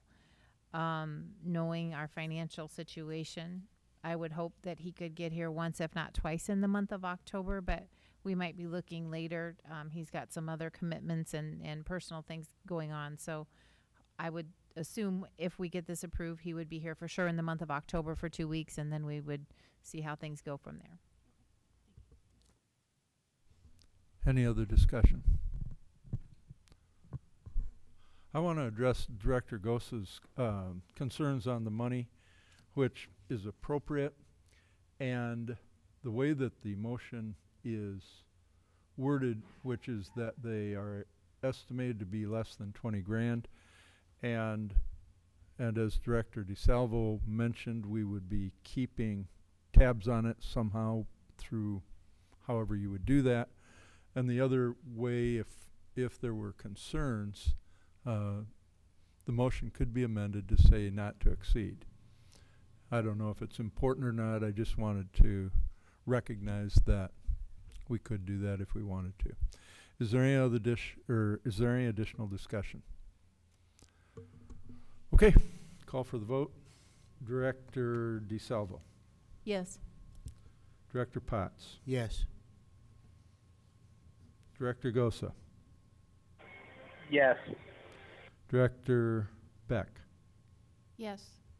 And my vote is yes. Motion carries. Thank you. May I have a motion regarding approval of policies? Mr. President? Director Beck. I recommend that the board take the administration recommendation to approve the following policies. One with a number to be assigned on protocols and costs associated with curricular and extracurricular activities. Policy 302.02, tuition and fees, and policy 305.19, transportation for out-of-district open enrollment. Thank you. Is there a second? Second. Is there any discussion? Director Beck. I wasn't sure. The one with the number to be assigned, did we ever hear back from the Wendy on that one? No. I'm not sure we want to keep that one on the table for tonight if we haven't heard from legal counsel. And which one is that? That's the one without a number yet, on the extracurricular, or sorry, costs associated with curricular and extracurricular activities. Oh. I know. It needs to be in place, but we haven't heard back from her, and I don't want to vote on something that could potentially turn out to be non-compliant. Well, when's our next regular meeting? Is that? 2 weeks?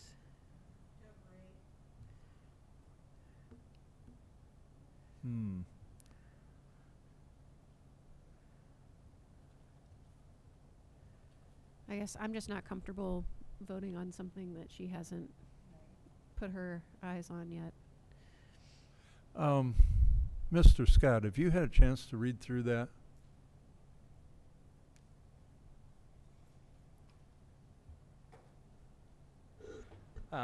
Yes. Is that speaking up? Yes, I have. And what do you think? Is it similar to what your thinking was when you made that presentation? it is the only area that I'm a little bit, like you said, in the advice of is extracurricular activities could be still considered. You know, we need some type of knowledge about what a trip is. So let's say a summer trip or a spring break trip. Those aren't really addressed in there. We want to make sure those aren't considered extracurricular activities because they're not. Those are trips, and so I don't know where we would add that in here. That was the only thing my takeaway when I was reading it.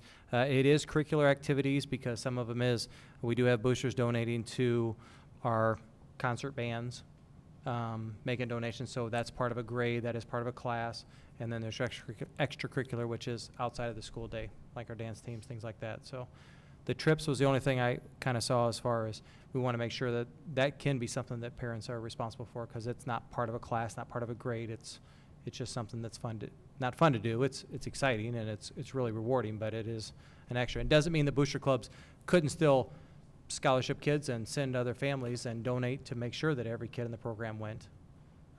We just wouldn't want it to be a board requirement, like a board policy kind of. Are you comfortable that we have at least the basis of an administrative regulation that'll handle this for now until we get a policy approved? I am, because I'm setting up meetings to meet with all the groups. In 2 weeks, I'm meeting with the middle school groups because we actually are going down to talk to them also because we have a few more activities going on at the middle schools too. So this gives me something as far as a rule and a reg for me to use as I'm meeting with those groups and have discussions. Okay, thank you for that, and I'll contact Wendy tomorrow, or try to. Do you want to modify your motion then? Yeah, I'd like to amend the motion to just policy 302.02 and 305.19. Okay, and let's see here. Director Potts, you seconded that. Do you agree with that change? Okay, thank you. So the motion has been modified so that it's only approving 302.02 and 305.19. Is there any additional discussion? Okay, we'll call for the vote. Director Beck? Yes. Director Potts? Yes. Director DeSalvo? Yes. Director Gosa? Yes. And my vote is yes. Motion carries. Thank you. We have a couple of items for discussion. Superintendent Tate, how long will the 11.01 take, do you think? Oh, yes. Probably 10 minutes. 10 minutes, and then the policies for discussion. Director Beck, what do you think? They shouldn't take too long because they were all policies that didn't require any changes. They're pretty standard. Okay, then I'm going to ask you, would you like to take a 5-minute break? I already did. Oh. What? Oh, okay, thank you. I made a mistake. on the policies, we voted on the amendment. We passed the amendment to modify the motion.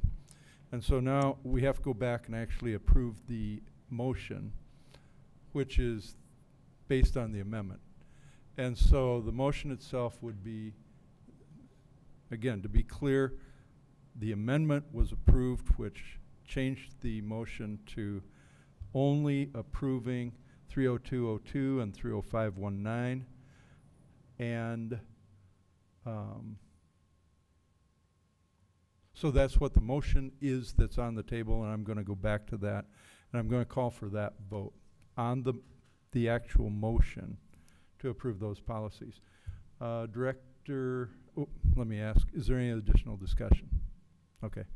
Director Beck. Yes. Director Potts. Yes. Director DeSalvo. Yes. Director Gosa. Yes. And my vote is yes. Motion carries. Thank you for the clarification. These two discussion items then, what's the board's thinking? We got 20 or 30 minutes? Yeah, we will. But if everybody's keen on going forward, normally student board members and everybody, after a couple of hours of meeting, we try to take a break, unless it looks like we're going to be able to wind things up. And from what's been mentioned here, it sounds like we can wind it up in maybe 20 or 30 minutes. So we're going to continue. But we do want to make sure that you all are comfortable in leaving whenever you have to. You don't have to sit up here. You've got other activities. You've got homework, all of that going on. And certainly feel free to leave when you really have to, okay? All right, thank you very much. Then we'll continue on with our meeting, and we have a discussion item, which is the Pebble. I'll turn to the Chief Financial Officer.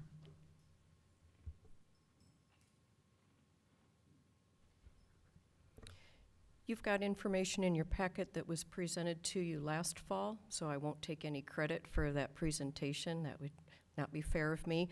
Marcia Tangen presented this information to you. I did put in a couple very minor updates, mostly related to the dates. I think when it was originally presented and discussed last October at the Committee of the Whole, I think one of the original intentions was that there would be a vote last April, which didn't happen.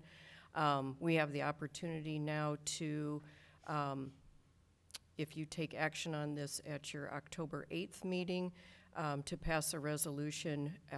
We have to get that information to the County Auditor's Office by October 16th to have a vote on December 11th. Upon recommendation from Margaret Buckton at ISFIS, if we were not successful in getting that passed at the December vote, we would have another opportunity for another vote in February, which would give us time to hopefully get that passed. Our current levy expires on June 30th of 2019.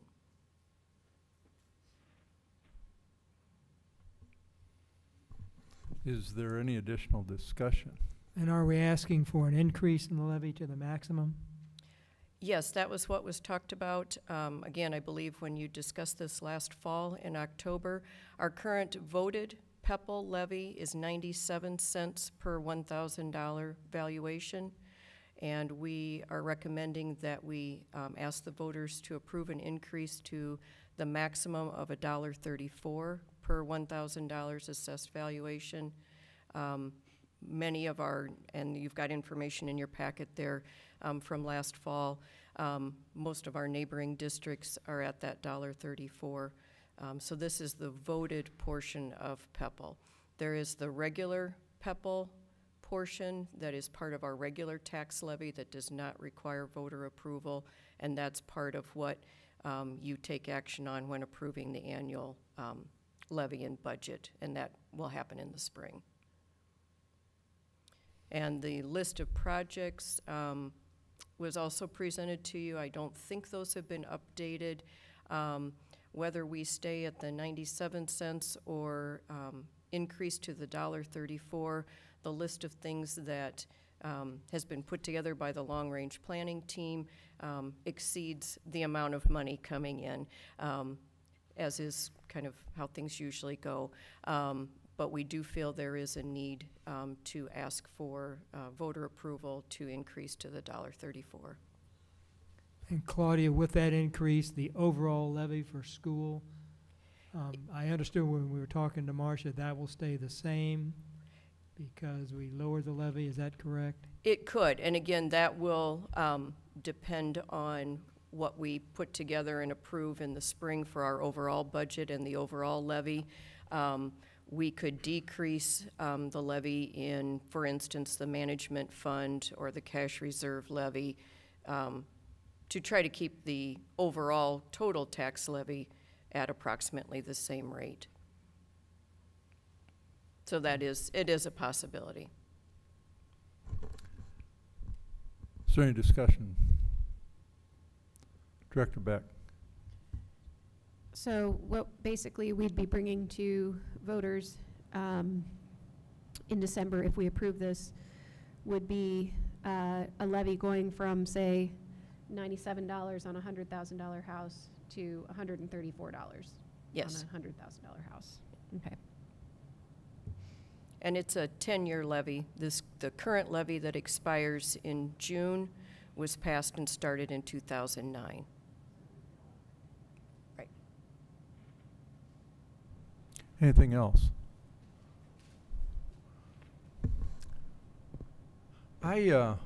All the numbers didn't mesh properly in my head when I was looking at this.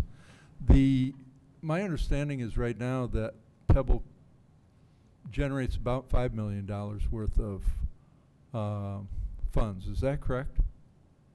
Yes, that's approximate, yeah. And the extra 34 plus some, say 40-some cents, would be an increase. As a percentage, it would be somewhere in the maybe 40% or so of increase. Is that kind of right? Yes. Okay. And then somewhere in here I read that the anticipation is that that would generate about 1.6 million of additional revenue. And my thinking is that it should be more than that if our revenue currently really is 5 million. And all this was in my head though, and that's why I may be goofed up. I just wanted to see if I'm thinking correctly or... I'd have to dig into more of the details on that. I don't have all of that with me tonight. Okay. Again, I'm going on the information that was put together last fall. Oh, okay, yeah, I apologize.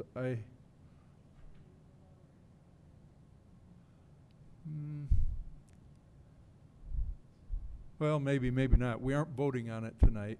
It's just a discussion item, but it is really, really important that we have this discussion so that we can have the vote at the next regular meeting. And the timing, as was pointed out, is so critical for us to go ahead and complete everything here. So I'd really like to encourage, if there's any additional discussion, there'll be one more opportunity, of course, but let's keep going. Director Beck. Last question, I promise. Do we have some sort of public information campaign in place already, or plan for getting people to go for this? So our job will be to just do just what you said. We can provide information. A Okay. brochure, we can let everyone know what we have done with the Pebble money and what might not be done if we don't pass it. That's our job. We can't advocate for it. We can't do any of that. There may be a committee that would come forward to do that. But yeah, our job would be to provide information. I could go around to service clubs as an example and give speeches as long as all I'm doing is saying, here's the facts. But yeah, there will be an internal campaign. There is something Yep. that, okay. Director DeSalvo, did you have something you needed to add? Okay. All right, is there any additional discussion on this subject? Student board members? You on board? Okay. All right. Well, thank you very much. We'll move on to our last discussion item, which is policies for discussion. Director Beck, would you lead that discussion, please? Sure. We have a number of policies here, a list of quite a few that, 19 I believe, that are all essentially standard policies that no changes were really recommended. So do I need to read all of them, or should I just trust that people read through their packets? No, this is just for discussion. Yeah. And so at the time that a motion would be made, you would have to, but yeah, we okay. can read it. So basically, we've got a list of policies here. Number 1 should not be on there because we've just discussed that one and we're putting that one off. But the rest of these are all basically pretty standard policies on things like purchasing academic materials and things like that. And the people who were in charge of them, the administrators, reviewed and recommended no changes. So we just figured we'd bring them to the board and see if anybody had any comments or questions, and then we'll bring them for approval at our next meeting.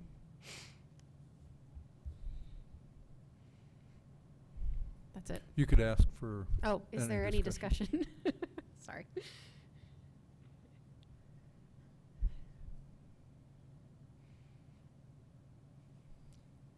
So can we make any comments on the first piece? Sure. Or are we saving that? Okay, so Go ahead. I was just thinking, I understand that this protocol is being done to protect lower income students, but at the same time I'm kind of worried because I've heard a lot of those same people that it's supposed to benefit talking about the fact that now their programs will be even more underfunded than they were before. Mm-hmm. So I'm just wondering, are we doing anything to make equity with that, get more funds put aside through the school district, or are we just cutting off allowing them to give their funds? Definitely not cutting off. So I may ask Dr. Tate or Mr. Scott to address this, but basically the state says that we as a district must provide funding for certain types of events at the standard that we set, right? And currently a lot of these activities are funded primarily by boosters and private donations. And so what we have to do is figure out what is the minimum. So say you have show choir and we decide that an appropriate minimum is, 2 competitions and 2 costumes or something like that. The district has to provide funding for that, for every student who participates. If the group wants to go to other events and above and beyond whatever the district sets as the standard, then they are allowed to fundraise, but they are not allowed to require any student or family to pay. Does that make sense? Yeah, so basically we are matching what they used to contribute themselves. Not entirely, because Not they exactly. contribute a lot of money. Mr. Scott is working to establish a standard. Here is the baseline that we would expect our extracurricular activities to participate in. And if I take Central Show Choir, there's no way the district could pay for the show choir what they're doing now. We will figure a baseline. I'm not sure what that is, and then our job is to pay for it. We've got to do it and we've just got to find the money or set some priorities. So basically, boosters are still allowed to raise money. It's fine, but they can't require any student to pay that money. They can't approach an individual student and say, you haven't paid your $500 for these costumes, which are above and beyond whatever the minimum is that the district is providing. So really in the end, they still have the capability to Yeah, reach yeah, what they yeah. used to do, as long as... Yeah, people can still raise as Okay. much money as they want. You just can't pursue individual students. You can't use, have the school employees doing that It's not a requirement for students to pay these extra fees above and beyond. So if anything, I think it provides more equity, because now students who might otherwise say, oh, I could never afford show choir, know that at least part of that is covered, right? Okay. Any other discussion? Yeah. So if we're adding like a specific standard for like using show choir as an example, where are we expecting all of that money to come from? Because I mean, just from, I'm in the North Show Choir. I know last year we spent like $70,000 on our show choir, which I mean, you already said it would be like a minimum, so it'd be lower, but where would we be expecting all of that money to come from? That is a very good question. Yeah, that money's gonna come from the general fund. And we may have to cancel other programs or activities to afford it, but that's our responsibility to do it. And, I mean, there's a time we're trying to save money, but we have no option. That's our obligation. That's the fair, equitable thing to do. So unfortunately, it's not awesome financially for the district, but it's the rules and it's fair to a lot of the students as well. So Can I add one thing? The example I was using with another group is our basketball teams play in 21 games during the year. But if our basketball team decided they want to go to a great shootout in Minneapolis to go to that, they would need to fund that. That would be above and beyond. So the same thing with the show choir. We will determine what the standard is, what the competitions are, and if they want to go above and beyond that, that's what the booster clubs would try to fund for them. And the hope it is that more students will come because they won't feel the pressure to having to have the fees attached to their name. So actually kids that coming out of middle schools will participate more. Director DeSalvo?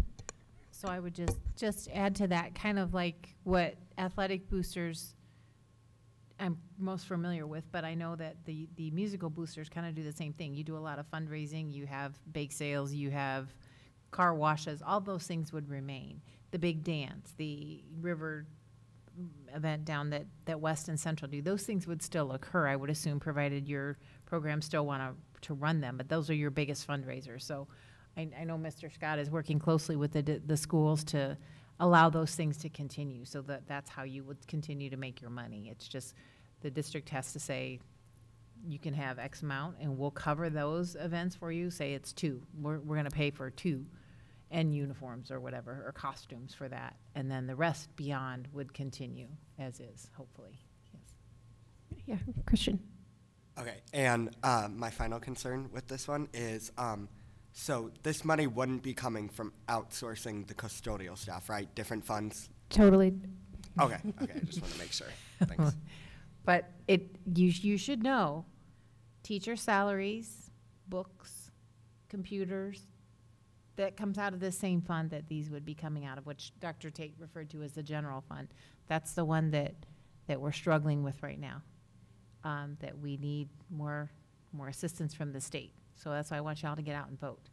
And we need people that will support education, that will help us get more money in that fund. But that's what it all comes down to. But that's the same bucket where those monies would come from. Yep. Anything else? Great questions. Okay. All right, thank you all very much, and thank you, Director Beck, for leading that. We have do we have any other administrative reports? None. Okay, thank you. Do we have any board requests? I haven't received any.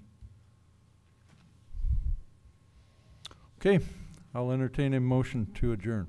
So move. Is there a second? Second. All those in favor say aye. Aye. I only heard one aye.